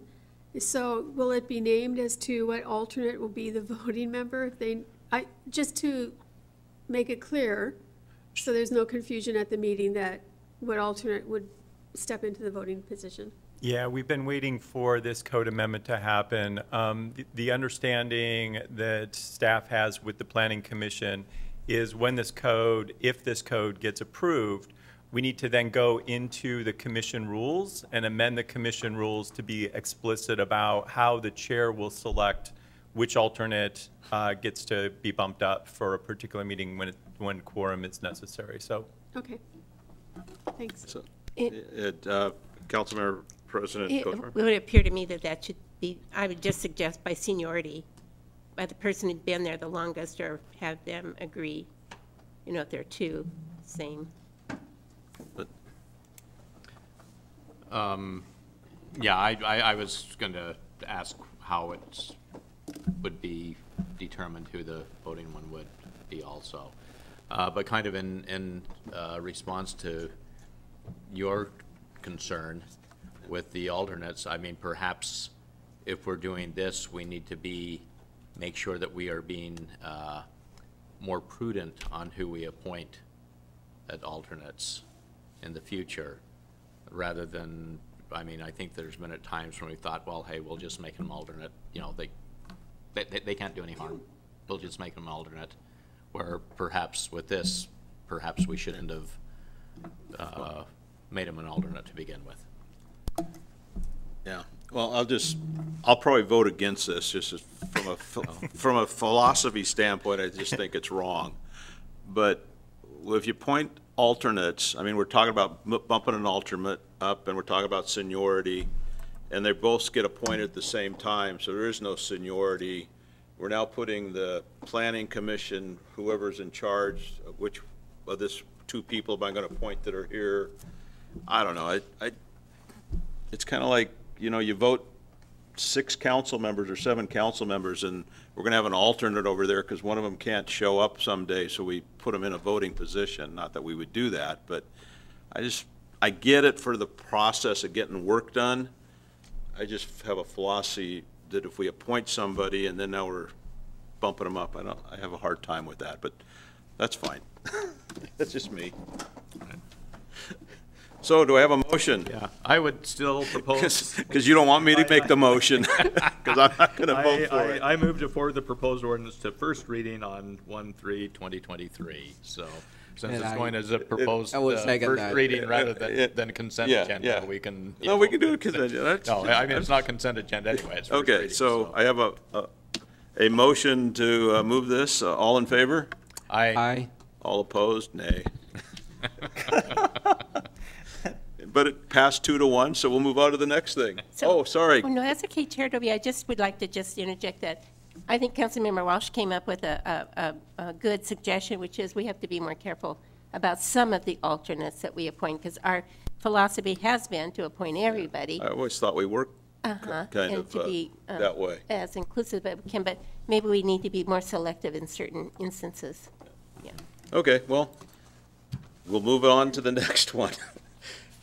This will always be fun, sign code ordinance. I remember years battling this thing for years. So I always like sign code amendments. Sign codes, you never touch the sign code unless you have to. Yeah, I know. Because as much as you think it's a good idea, it's always fraught with a little bit of... You got a good sign there in the picture, though. I like that. All right. So, still Keith Niven, part of a doubleheader. This evening, we have a proposed amendment to Title 19, which is iconic signs. Are they moving to Federal Way? That would be awesome. Are you telling us that they're We're going to coming? give them that sign anywhere they want? All right, easy. So, purpose. The iconic sign provision is intended to create a process whereby a proposed sign that does not meet the dimensional or other standards of the sign code, but through design and artistic expression unrelated to its message, is culturally significant to the community or region and is expected to serve a placemaking function either upon completion or with the passage of time. This provision is not intended to be a tool to vary one or more of the standards of this chapter, simply to allow for a larger sign than otherwise could be obtained. All right, that's the purpose. All right, so here's examples of signs that I would consider being iconic signs. And iconic signs to the northwest. So, for example, part of the way we're crafting this code is, you know, the Golden Arches are an iconic sign. Almost everybody knows what the McDonald's M looks like, right? But it's not significant to the Pacific Northwest. It did not start here and is not. But Pink Elephant, Ivar's, Pike Place, Dick's, Starbucks, these are businesses. And even the Portland, Oregon sign is, I think, significant to the Pacific Northwest. So the criteria here is cannot be for residential. So no multifamily, no single family. This is just for commercial. Needs to be regionally significant. We're going to limit this if the council approves this. We're limiting it to the city center. And part of this is, again, to try and use some other design elements to create some character to the area that we're really focusing on at this time.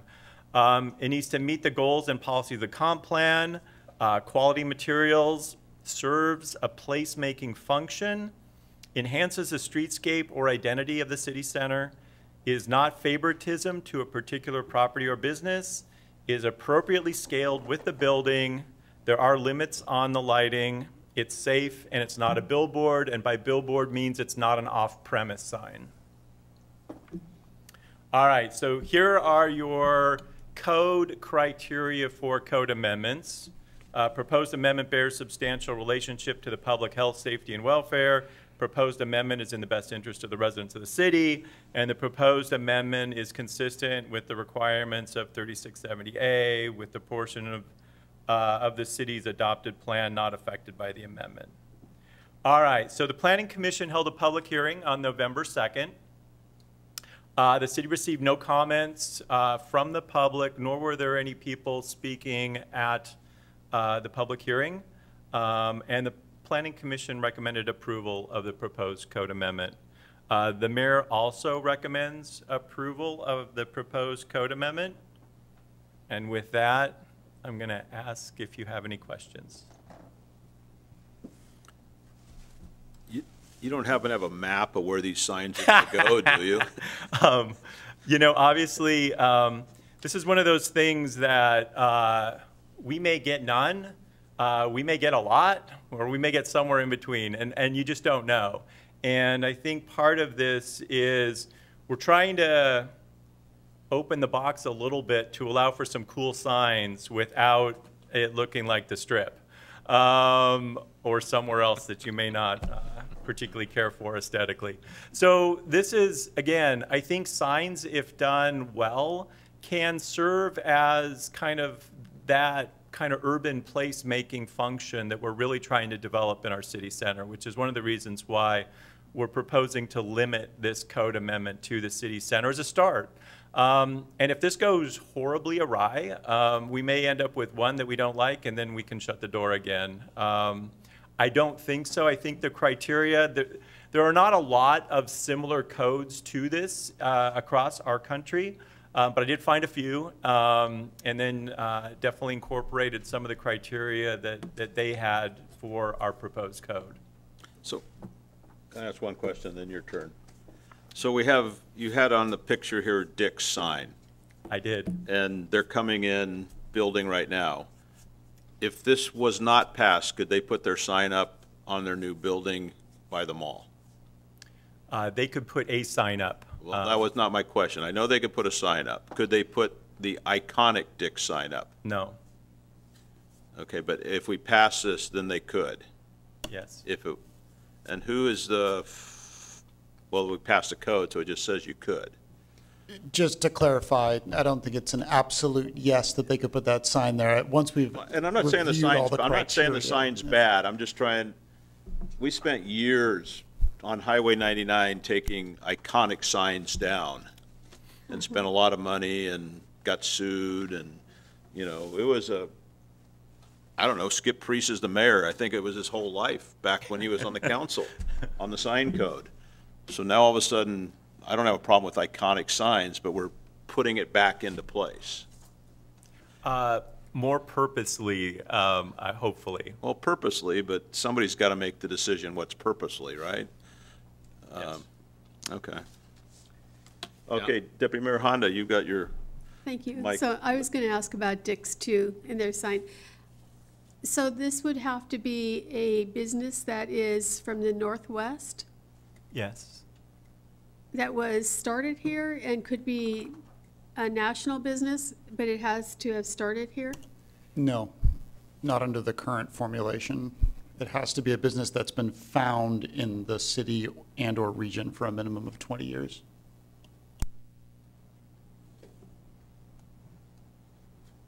you said founded in the Northwest? Found. Found. So Chase Bank could be found in the Northwest on It would the meet- corner, and they could change their sign? It would meet that, well, potentially it would meet that one of many criteria. And who will decide if the sign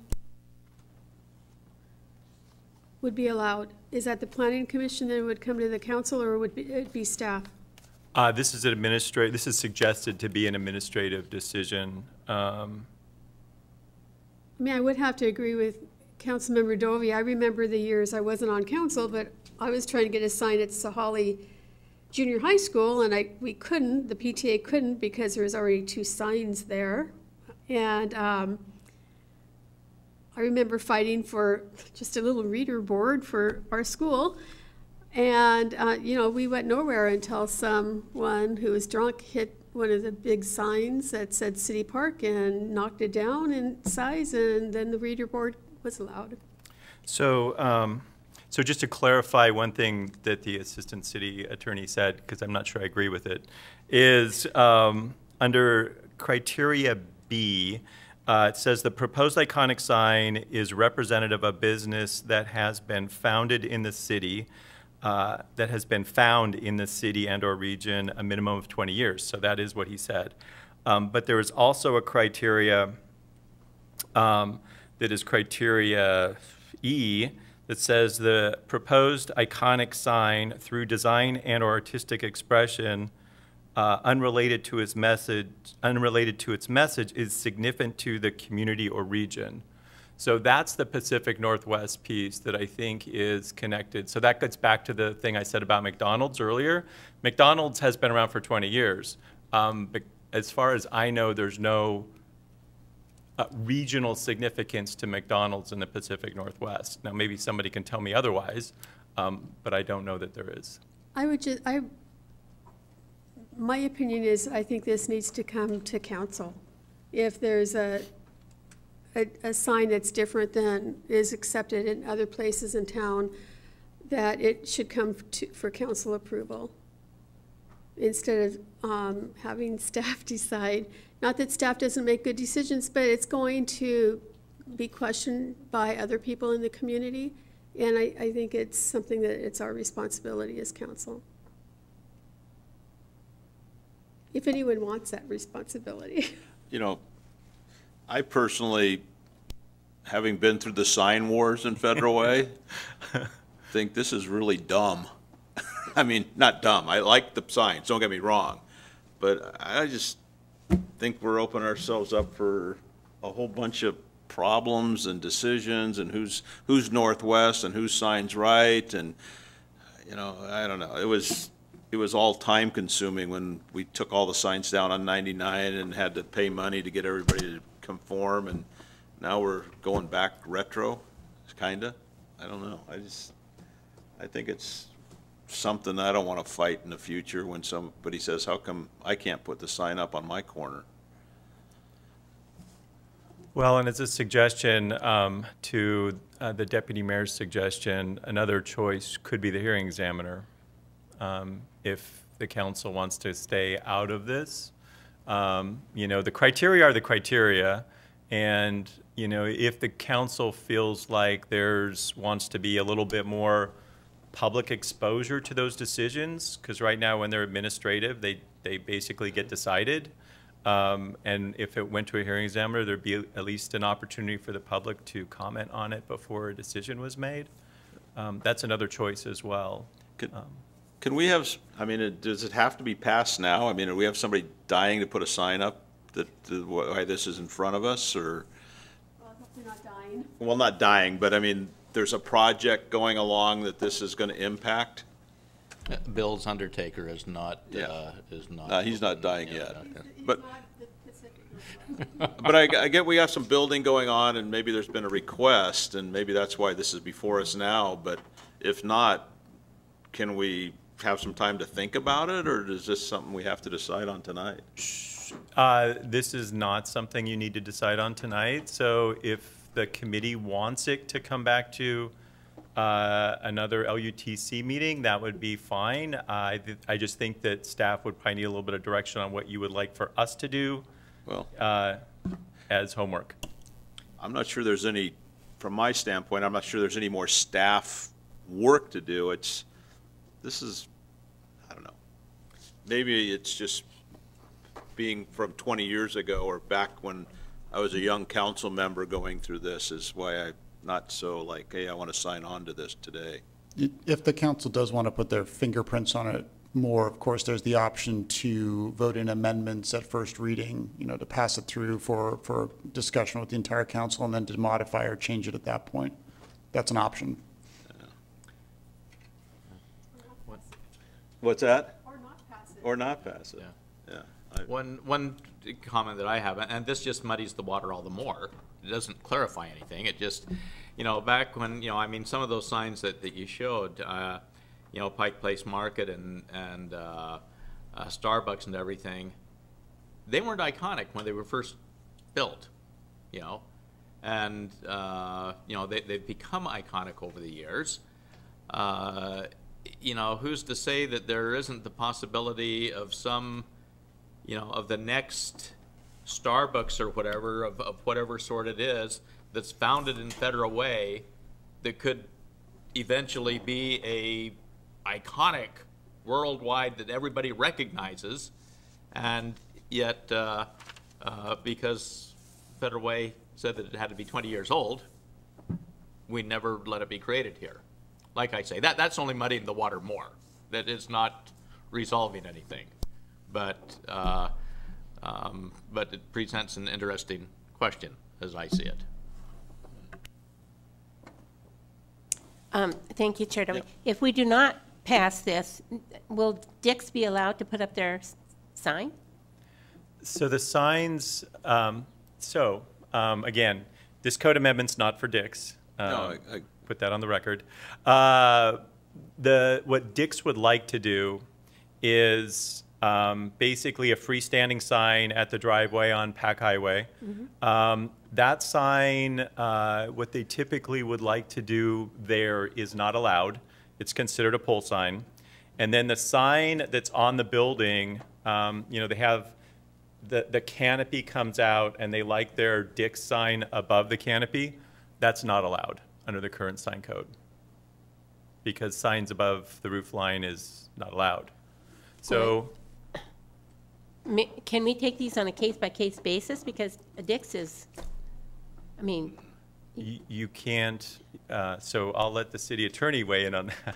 So I think that's exactly what this code is trying to accomplish, is to allow us to take quote-unquote iconic signs on a case-by-case basis. Currently, we don't have the flexibility to do that in our code. In other words, there is a variance process in the sign code currently, but I don't think that it would suffice to permit specifically what this Dick's proposal is. So in other words, we don't currently have the ability to take something like that on a case-by-case basis.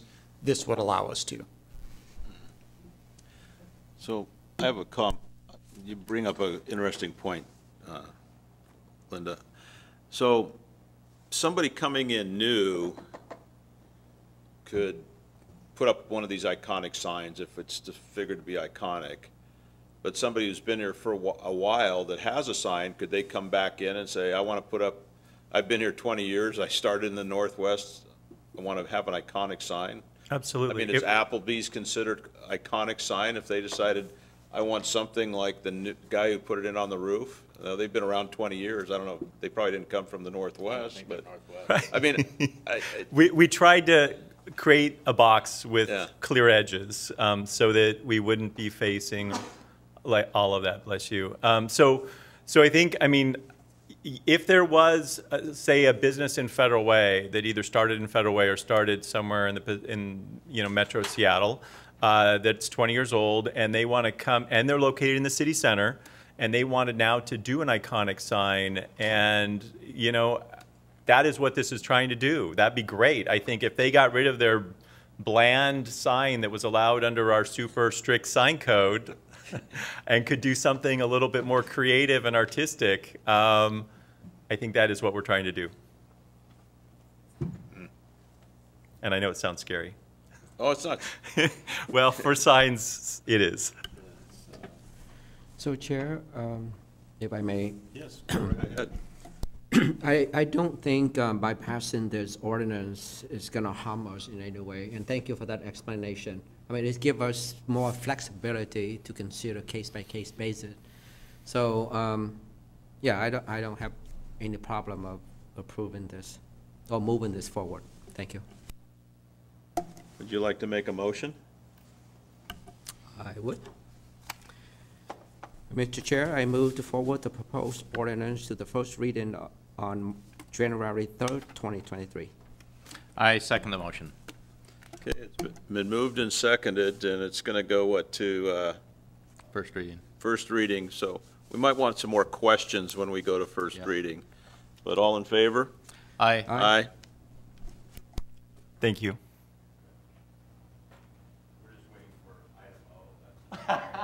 Okay. Sound transit updates. Good evening again.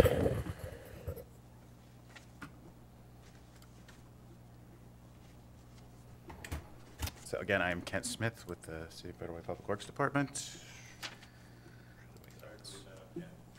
No problem.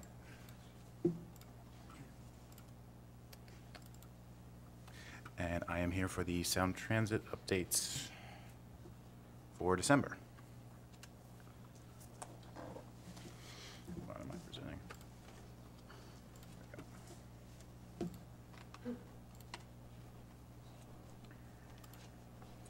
All right. So for north of 317th Street for the Federal Way Link extension, they're continuing to do landscape work, noise wall construction, working on the systems duct bank, and then MSE wall along the whole corridor. They have chosen a design for the slope stability issues they encountered, and it looks like Sound Transit is reviewing the 60% at this point. And they continue to do a little bit of deck work along South 288th Street, well, at South 288th Street, Military Road, at Star Lake, Military Road at 304th.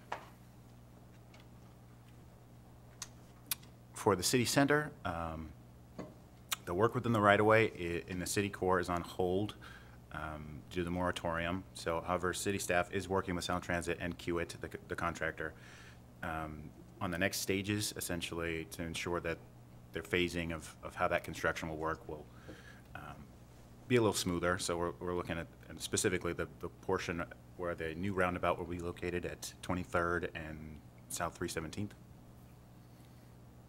They're continuing work on the station, which includes CMU walls and some concrete work for the stairs at the south and north.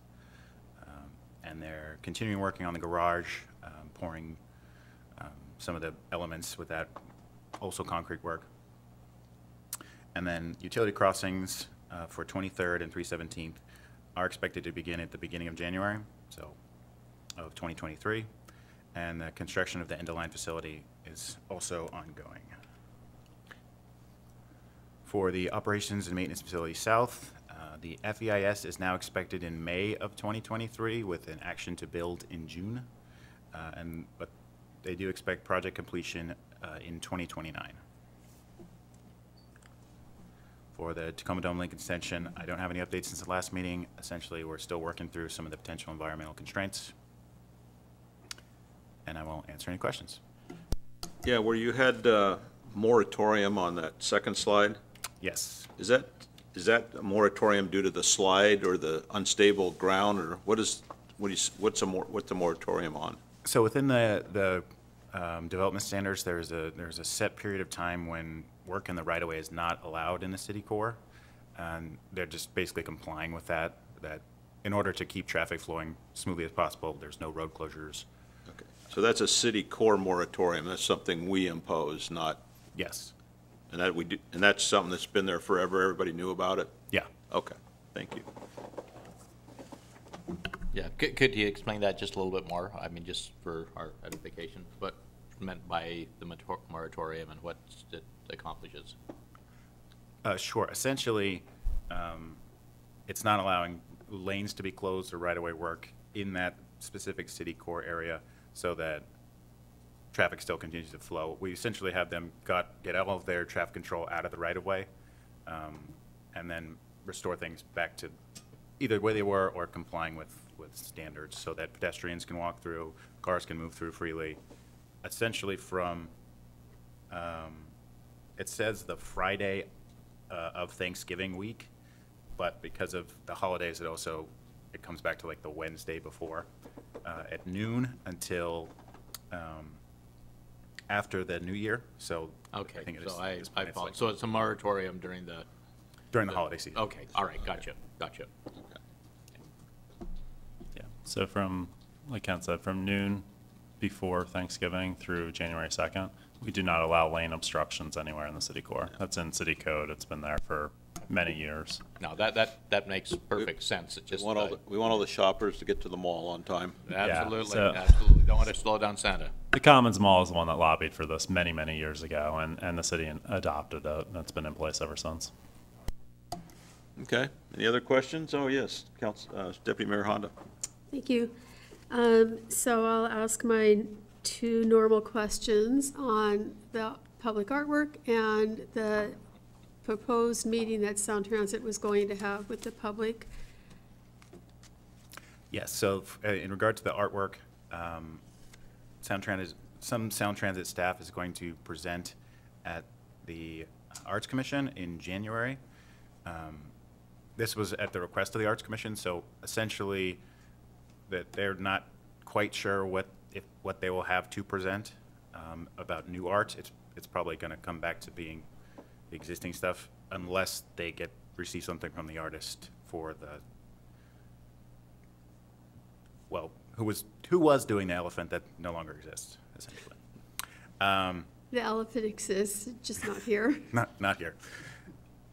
In regards to the other public meeting that they're hoping to have, they're still waiting to hear back from the tribes, and at this point, they haven't heard anything last I've spoken to them about it. So until they have that direction, they won't have that, because essentially they need their input to have the public meeting correctly. So then the route from Federal Way to Fife is still not decided? Essentially, yes. Okay, and, all right, thank you. Okay, any other questions? Okay, thank you very much. Thank you. Keith, it's your turn. Anything that has to do with planning and housing has got to be fun, especially at the end of the meeting. And it's no action, so it's even better. Given the receptivity I got to what I thought were the easy ones, this one's going to be a gem. All right.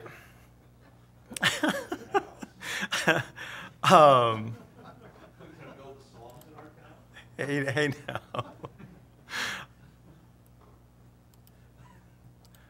Okay. I am.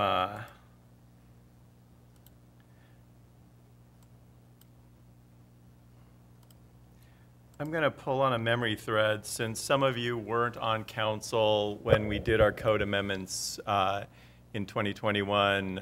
Some of you were following my antics at Planning Commission and at council, but we're not yet up on the dais.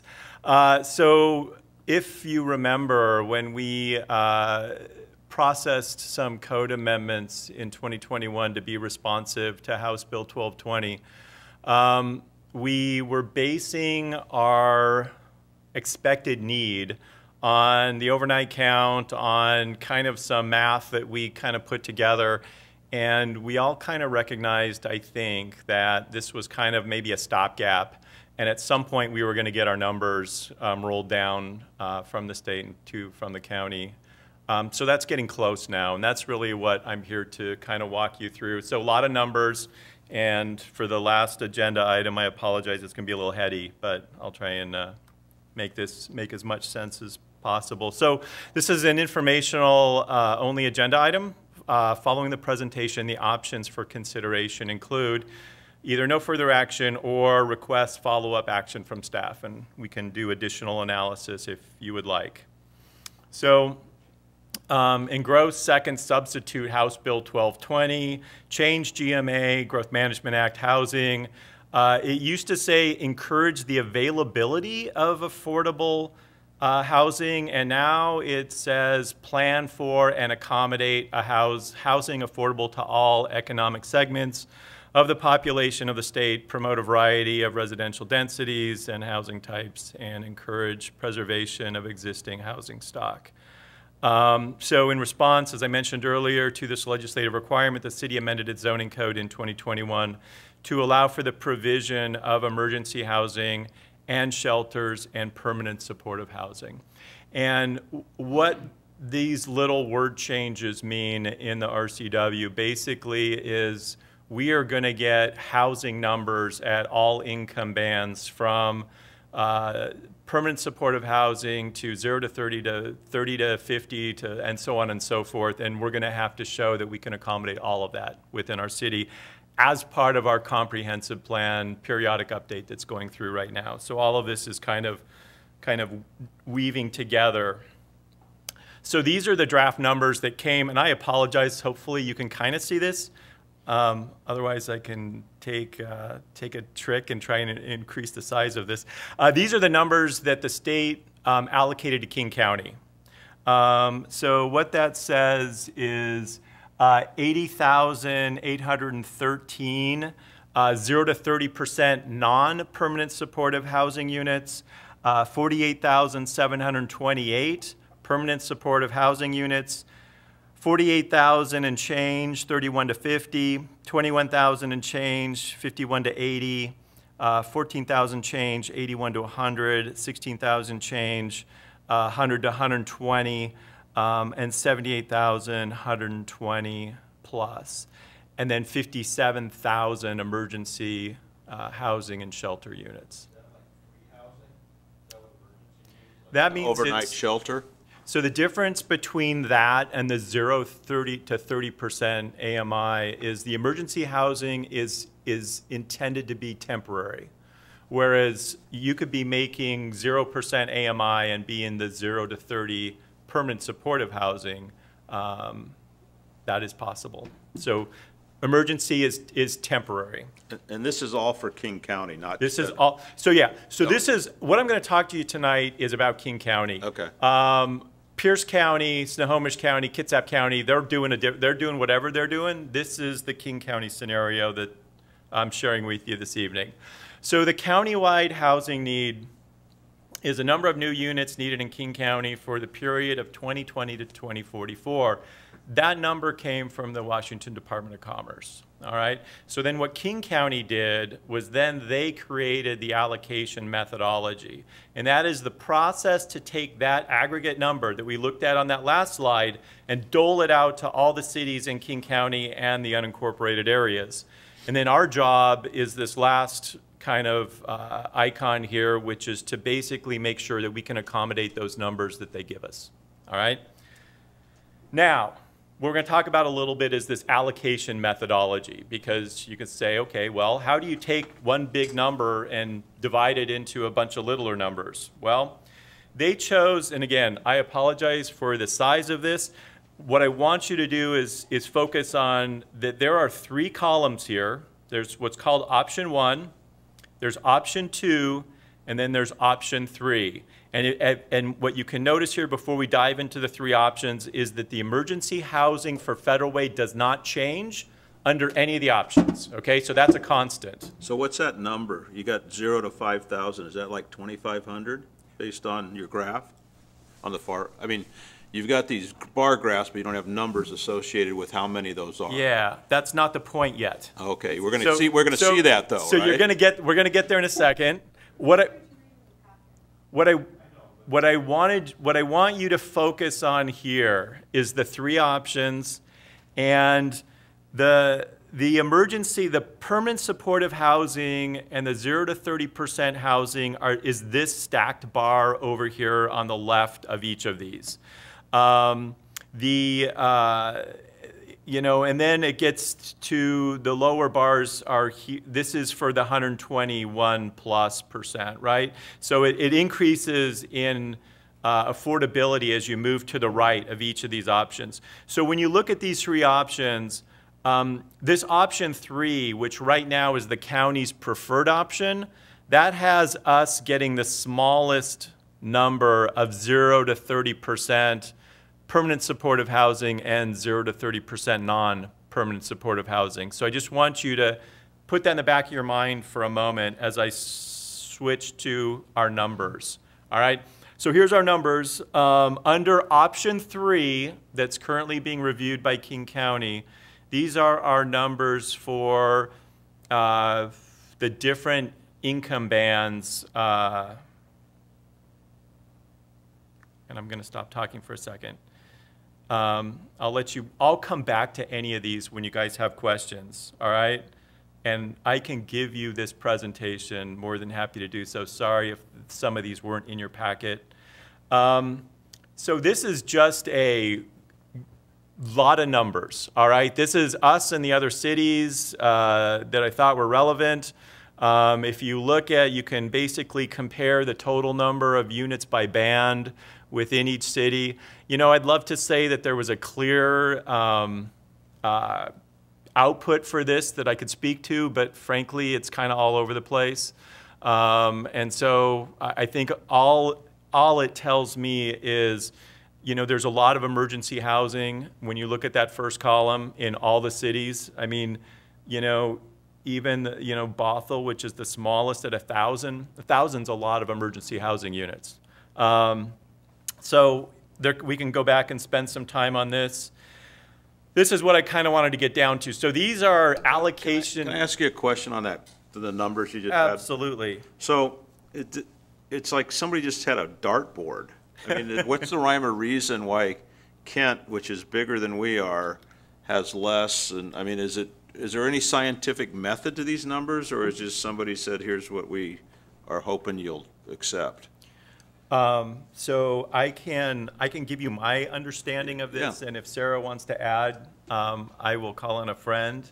Yeah. So basically, they started with kind of your percentage of your total housing growth and allocated it out by band, but then they adjusted the bands based on kind of either what your kind of income is and what you have already. So in some ways, like having, you know, the extended stay, I think is one of the reasons why our permanent supportive housing is less than it otherwise would be if we had none, and why fusion helps. So did you want to? So that's why Bellevue's got 6,500, because they don't have any hotels yet? You need to come. I mean, I'm just. Yeah, no. I mean. And I don't even think the extended stay is counted. Because it isn't open yet? Yeah, they don't have occupancy, so that wouldn't be reflected in these needs.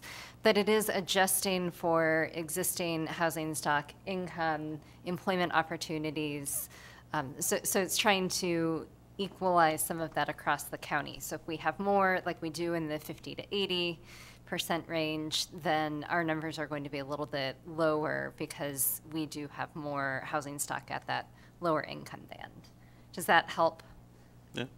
And then I'll say emergency housing is separate, and I don't fully understand the methodology aside from how they got to that larger target at the state level. But Can you define emergency housing? per our code or for the state? Well, It for inc- whatever this is being used for. I'm looking at the definition, Sarah, if you'd like me to. Yeah, I'll let you read To it. do that. So emergency housing and emergency shelter are two different things. Emergency housing means temporary indoor accommodations for individuals or families who are homeless or at an imminent risk of becoming homeless that is intended to address basic health, food, clothing, personal hygiene needs. It may or may not require occupants to enter into a lease or occupancy. That's emergency housing. Shelter is, and I'm not going to read every word in this one, but facility that provides temporary shelter for individuals or families who are currently homeless. Includes day and warming centers that do not provide overnight accommodations. So like Fusion would be considered emergency housing then? And what is temporary Well, mean? okay, now you had two different things. You had, Kent, you said that the first thing that you read was what? Emergency housing. Emergency housing. The second thing you read was? Emergency shelter. Emergency shelter. So like Fusion would be emergency housing.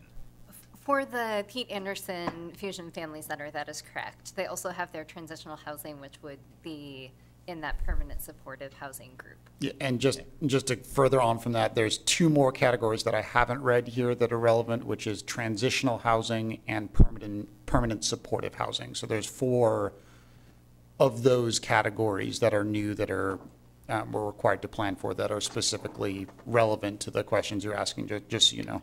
So where would transitional housing fall in this? Permanent supportive housing. Okay, all right. So is temporary considered 90 days or less? I think it's 6 months, isn't it? More like 6 months, I think. Okay. Okay, let me get to, I think I have one slide. So this one, and we can go back. We can go back and forth as much as you want. The map on the right, sorry, small maps, this is our emergency housing and shelter map that GIS put together for us. And so what this shows is the 1,000 linear foot separation that's required in between these facilities. And what the blue represents is public schools. So those facilities need to be at least 1,000 feet away from each other and from public schools. So what I can tell you about this map is that we can meet that number that they said we need to meet. I think we're solid on the emergency housing and shelter. On the left is our permanent supportive housing. And if you remember this conversation, it started with a horizontal separation of 3/4 of a mile. It then went through the Planning Commission and went up to a mile, and then it ended up at 1.5 miles. So right now, those circles that you see represent 1.5 mile diameter circle. And so if you start to, based on the zoning, put the maximum number of units within each of those that are multifamily or commercially zoned, and then the single families cap out at 6 units each, if you do that math, we can't get to what we need to for our need.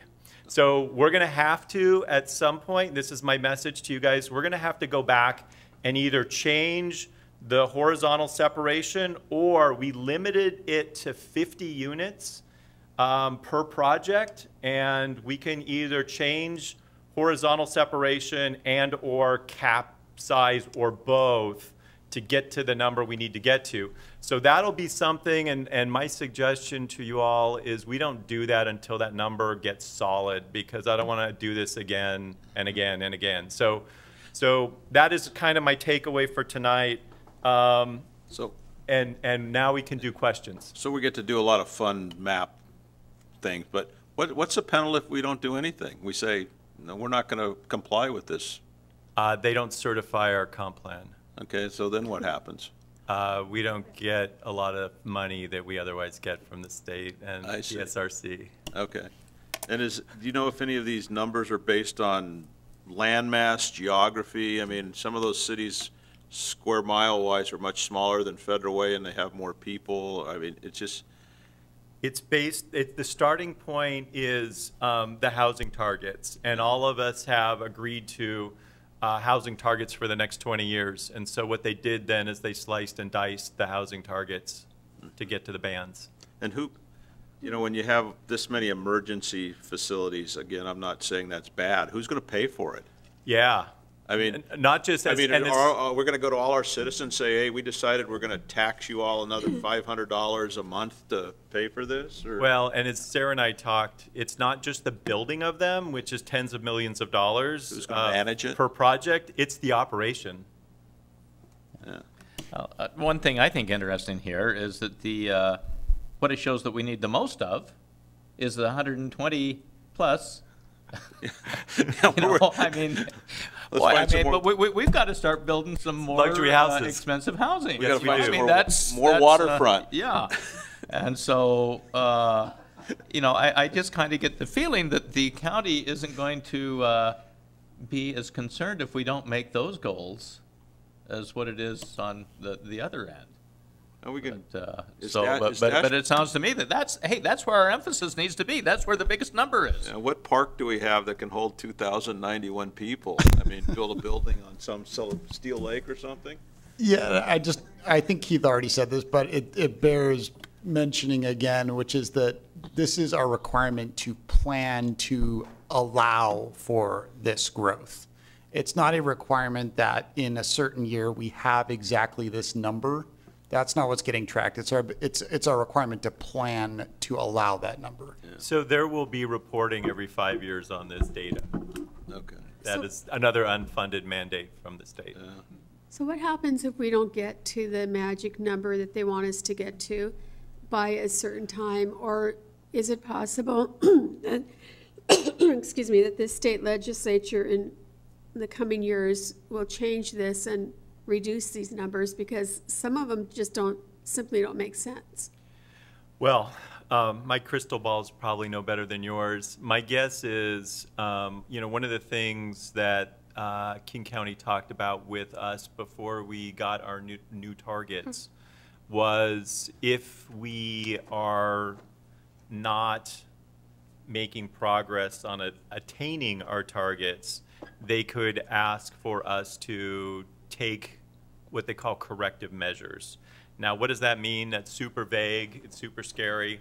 What I would tell you is, back to Councilmember Walsh's comment, if we don't get any of those 5,300, 120 plus, nice houses in the next 20 years, my guess is nobody's going to come after us with a stick and say, you need to provide incentives for rich people to come here. But if we're, on the other hand, not attaining our permanent supportive or 0 to 30 or 30 to 50 units, they may ask for the city would the city, entertain any incentives to get those bans to happen. So that's, this is uncharted. This is a new world order as far as state granularity of city planning activities. And so I think, we're going to have to kind of see how this works. But I think to Kent's comment earlier, we need to show that we can accommodate it. And if it doesn't happen, then we can have a conversation. But at least the starting point is, can it get here based on our existing code? And right now, we only have a problem with the permanent supportive housing. We can't get to the 1,073 number with our current separation and caps. But we can get to the emergency? Yep. An emergency, emergency, nobody pays for it. I mean, that's an emergency. Nobody's paying a mortgage, nobody's paying rent. It's just, here's a place to live tonight. But permanent supported housing, who's paying for that? Do the people contribute to where they live? So typically, they pay a portion of their income. So they have to be, first off, they have to be making 30% of the area median income or less. Yes. And then they typically pay 30% of their income, whatever that happens to be, Right. for their housing. So it's kind of a variable rate scenario based on what they're making. Right, but then whose makes up the difference, the other 70%? Is that some charity organization, or is that the state, or is that the county, or is that the city of Federal Way, or does anybody said anything like that yet? It's going to depend on who the operator is and how they're funded, where they get their money from, whether it's from the feds, the state, the city, the county. Okay. It will be publicly subsidized, most likely. Yeah, so if somebody builds a house and has 20 rooms in it, and they rent 20 of the rooms, that counts towards 20 of the 1,073? It could. Potentially? If they have an operating plan and a license and all the other things that Right, we I mean, require. Yeah, okay, so we have a bunch of tenements being built. Not, okay, sorry. Yes, President. So I'll make a statement and then I'll ask a question. So 20 years ago, with the Growth Management Act and talking about housing in this city, we did the comprehensive plan with putting density in the air in the downtown, thinking that nobody would want to build an apartment building in our downtown. Well, fast forward. That's changed now. But that allowed for the ability for us to receive our transportation funds and whatnot from the county and the state and the federal. So with the density in the neighborhoods, as you're talking about, Chair Dobie, that's where we were discussing previously, where you could have those residential, you could have real estate investors who would come in and buy an eighth of a house and buy, and then have the, it would be a halfway house or residential living for people who are having addictions, whatever, in the residential neighborhoods. And so I think that's why we had that mile and a half. So I don't think we have a problem as long as we've allowed for it. I don't know how they're going to come after us. I mean, if it doesn't happen, it doesn't happen. Well, we might have to look at different zones we have and do some rezoning to get more density in places that we haven't looked at before. So now that we know what our number is, I think part of the strategy will be to figure out how to maybe make it a little bit more detailed. Because right now we just said mile and a half, either 50 or 6. The cap in the single family was 6. And we could keep the cap at 6 in single family and keep it mile and a half. But then when we get to our multifamily and commercial zones, we could dial it down to 3/4 of an acre, for example, or 3/4 of a mile instead of a mile and a half. So we can look at, we'll look at those toggles and see what some of that looks like, and we'll bring that back to council for conversation. I have a question. Mayor Honda?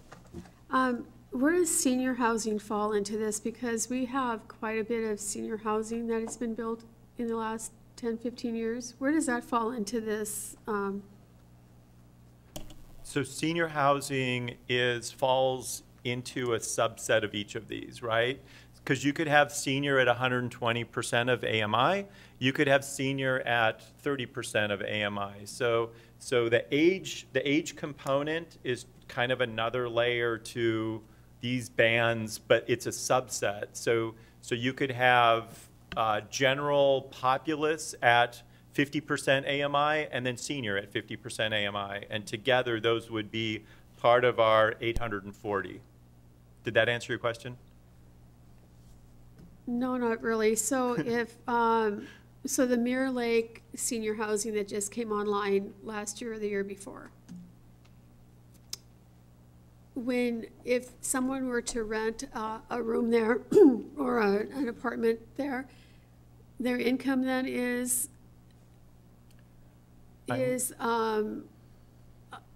documented so that it would fit a target? So the answer to SHAG is yes. I don't know about Mirror Lake. They have covenants? So yes, they're income restricted at Mirror Lake, I'm told. Okay. Oh, Light Tech, yeah. So that would be, I think, 50% AMI. So are all of the senior housing, like Village Green, are they all income at some level, income restricted? All I can speak to is I know SHAG, which is Celebration, and there's another one. Right. They are, but like I don't know if like the one that's next to the Sound Transit Garage on the east end, the Korean one, I don't know if it is income restricted. It is. So it could be that all of the newer senior housing that have been built in the city is all income restricted. And just to answer that from a little bit of a legal perspective, it may be as a practical matter that all the recent, just like Keith just said, all the recent senior citizen housing is income restricted. But senior citizen housing, as that term is defined in our code, it's not linked to income. So you could have senior citizen housing under our code that is not income limited. There's nothing preventing that from happening from a legal perspective. There might be market reasons for that not happening. Oh, okay. So follow up on the Deputy Mayor's comment, if we became the SHAG housing center place that people wanted to come because our zoning was right for that, then we would meet these, if they were income restricted, we would meet these criteria. Because I'm assuming a SHAG is, 0 to 30, 31 to 50, could be even go to the PHS. But if we had the SHAG Center of King County, would that help us meet our goals? I would say no for a lot of different reasons. I mean, I think what we're trying to do, I don't think we want, our housing target for the next 20 years is 14,000. I think I've kind of drilled that number into your head. I think if all of them end up being senior housing, Not senior housing, because he said we couldn't do that. I'm saying SHAG, which is discounted housing. Well, SHAG stands for senior housing. Yeah, 55 and above. Income restricted. Income restricted. Yeah. I mean, so if the city wanted to target income restricted housing, my personal belief that even if we wanted all of our housing growth to be income restricted, we probably couldn't do that because every income restricted, we couldn't get there because almost every income restricted project needs public subsidies to make the economics work, whether it's tax abatements or public investment from like an Amazon or a Microsoft or something from the city. And so at some point there's not enough money. So we could get a bigger share than we might otherwise get if we were going to try and actively, aggressively try to get that type of housing. But it doesn't happen very easily. Question, here in Federal Way, we have a huge number of adult family homes. But where does that play into the whole equation? So those are technically another type of housing. Those are more like an assisted living or almost, and sometimes even like a nursing facility. And so those are a whole other, those are like a business. They're expensive too. More than like a individual residences. Does that make sense? Okay, so they wouldn't fall into these numbers anywhere then? No. Okay, all right. And then the other question is that these numbers are supposed to be what we need to increase to, correct? These numbers are what we need to make sure our zoning would allow for. Okay, so our zoning needs to, let's go to that top one, that 120. Okay. Okay. Our zoning needs to allow for 5,300 of those. Right now, there's probably 5,300 households like that already. So are we talking that needs to allow overall, or do we need to allow an increase? Increase. These are additive numbers. All right. Okay, and so if it's an increase, where is day zero or year zero? I mean, or is it an ongoing? I mean, because we were saying that hey, last year, they were saying we need to have an increase. Is this, An increase from 2020, an increase from 2022, an increase from when? Yeah, these are from 2019 to 2044. So from 2019 is 0.0 Yeah. on it then, okay.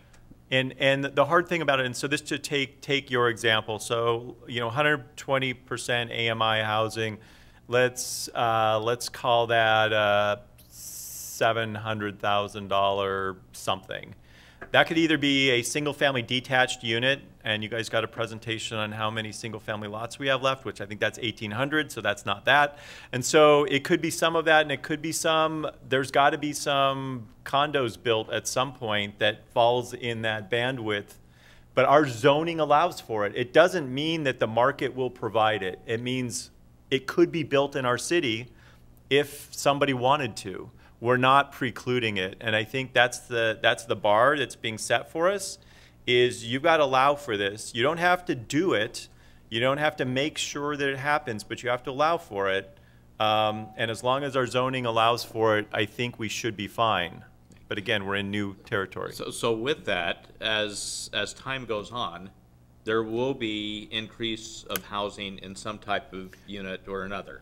And so at some point, that increase will probably make it so that even if the zoning would allow it, there won't be room for another area. So it could, you're right. So it could be that, so we're going to have to report out every 5 years. That's the obligation that the city has. So let's assume 5 years from now, we report out our housing growth.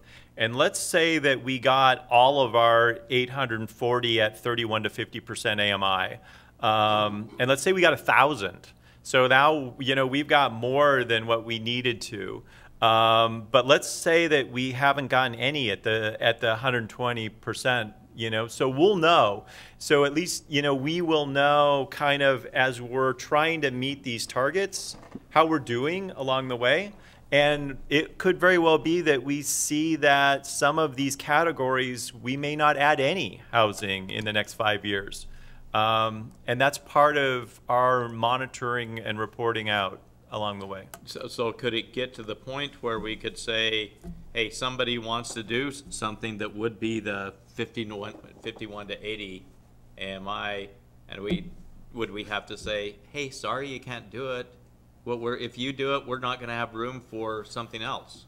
No, these aren't ceilings, they're just targets. So again, this is we need to plan for these numbers. But there's no cap. There's no like glass ceiling where we can't get past. If it so happens that we build twice as many units at 100 to 120% AMI over the next 20 years, good for us. That might tell us some other things that are going on, like maybe our local wage income is going up for people to actually afford those units. And so there's going to be, this will be, again, just a data point for us to track and see kind of how it goes. But we need to make sure our zoning can accommodate. So I'm going to make one more comment. And then it would seem to me if we meet all our numbers, like a 51 to 80 up, nobody's going to have a problem. But if we don't make our numbers from 50 down to emergency, somebody's going to be knocking on our door. Is that pretty much how you take it? If I was a gambling person, I would probably say that's a good bet. Okay. I'll just to say that a little bit differently as well. Okay. Cities usually. Do you want to come up? Cities aren't usually incentivized to restrict the amount of 120% plus that they have in their city. However, it's much more likely that a city might not necessarily be thrilled with additional emergency or PSH housing. I have a quick question. Yeah, I just want to, quick question. I forgot. Do we have an ordinance that regulates how many non-related individuals can live in a single-family household? We do not, so we are not allowed by state law to regulate the number of unrelated people that live together in a single household. However, we have passed the family, okay. However, council passed an amendment to our family definition, which regulates the manner in which a group of people can live together and still constitute a single family. So we're not directly regulating the number of people that can live together because that wouldn't be allowed under state law. But for instance, our family definition would not allow a 20-bedroom single-family home where each room is rented to a person who rents it for a month and then a new person comes in. That would not be allowed in a single-family zone under our code due to our family definition. So I've had a complaint from someone who said that there was a house that was being a number of different vehicles coming and going, and that lived there, and would change over time. So we don't have any regulation that says how many, because obviously they're renting, but we don't have any regulation that stipulates, how many people you can rent to, or unrelated, or anything of that nature. No, that's exactly what state law explicitly prohibits us from doing. So we've tried to be creative to address exactly that problem of, where there's a million cars at a single-family home, specifically because there are a ton of rooms that are rented out to people that don't know each other and don't live together. That's what we've attempted to regulate it the best way we legally can without using a specific number, in other words. Yes, Mr. Walsh. One more question, and Sarah, don't go anywhere, because this is really for Sarah, but it's. But earlier, Keith, you mentioned the one-night count. Sarah, do you know if normally it's in January? This last year it didn't happen. Do you know if there's going to be a one-night count this year, next year? It is my understanding that there will be, and the King County Regional Homelessness Authority will be doing that. I've not heard any updates in terms of when that I will follow up and let you know. Well, we know when. Any of the details, or if there's a waiver process again that somebody might look to, but I'll provide an update to council. Okay, all right. I mean, for quite a few years I participated in the one-night count, so that's just for my own curiosity, and I imagine a lot of other people in the community would like to know that too. Thank you. Okay, I see no more blue mics, and it's 7:35 or something, 7:33. So we'll adjourn our meeting unless you have any other great news, Keith. I'm going to stop while I'm perceived to be ahead. Hey, you just think of it. We get to be geography majors. It'll be fun. Indeed. Good night, everyone. Thank you.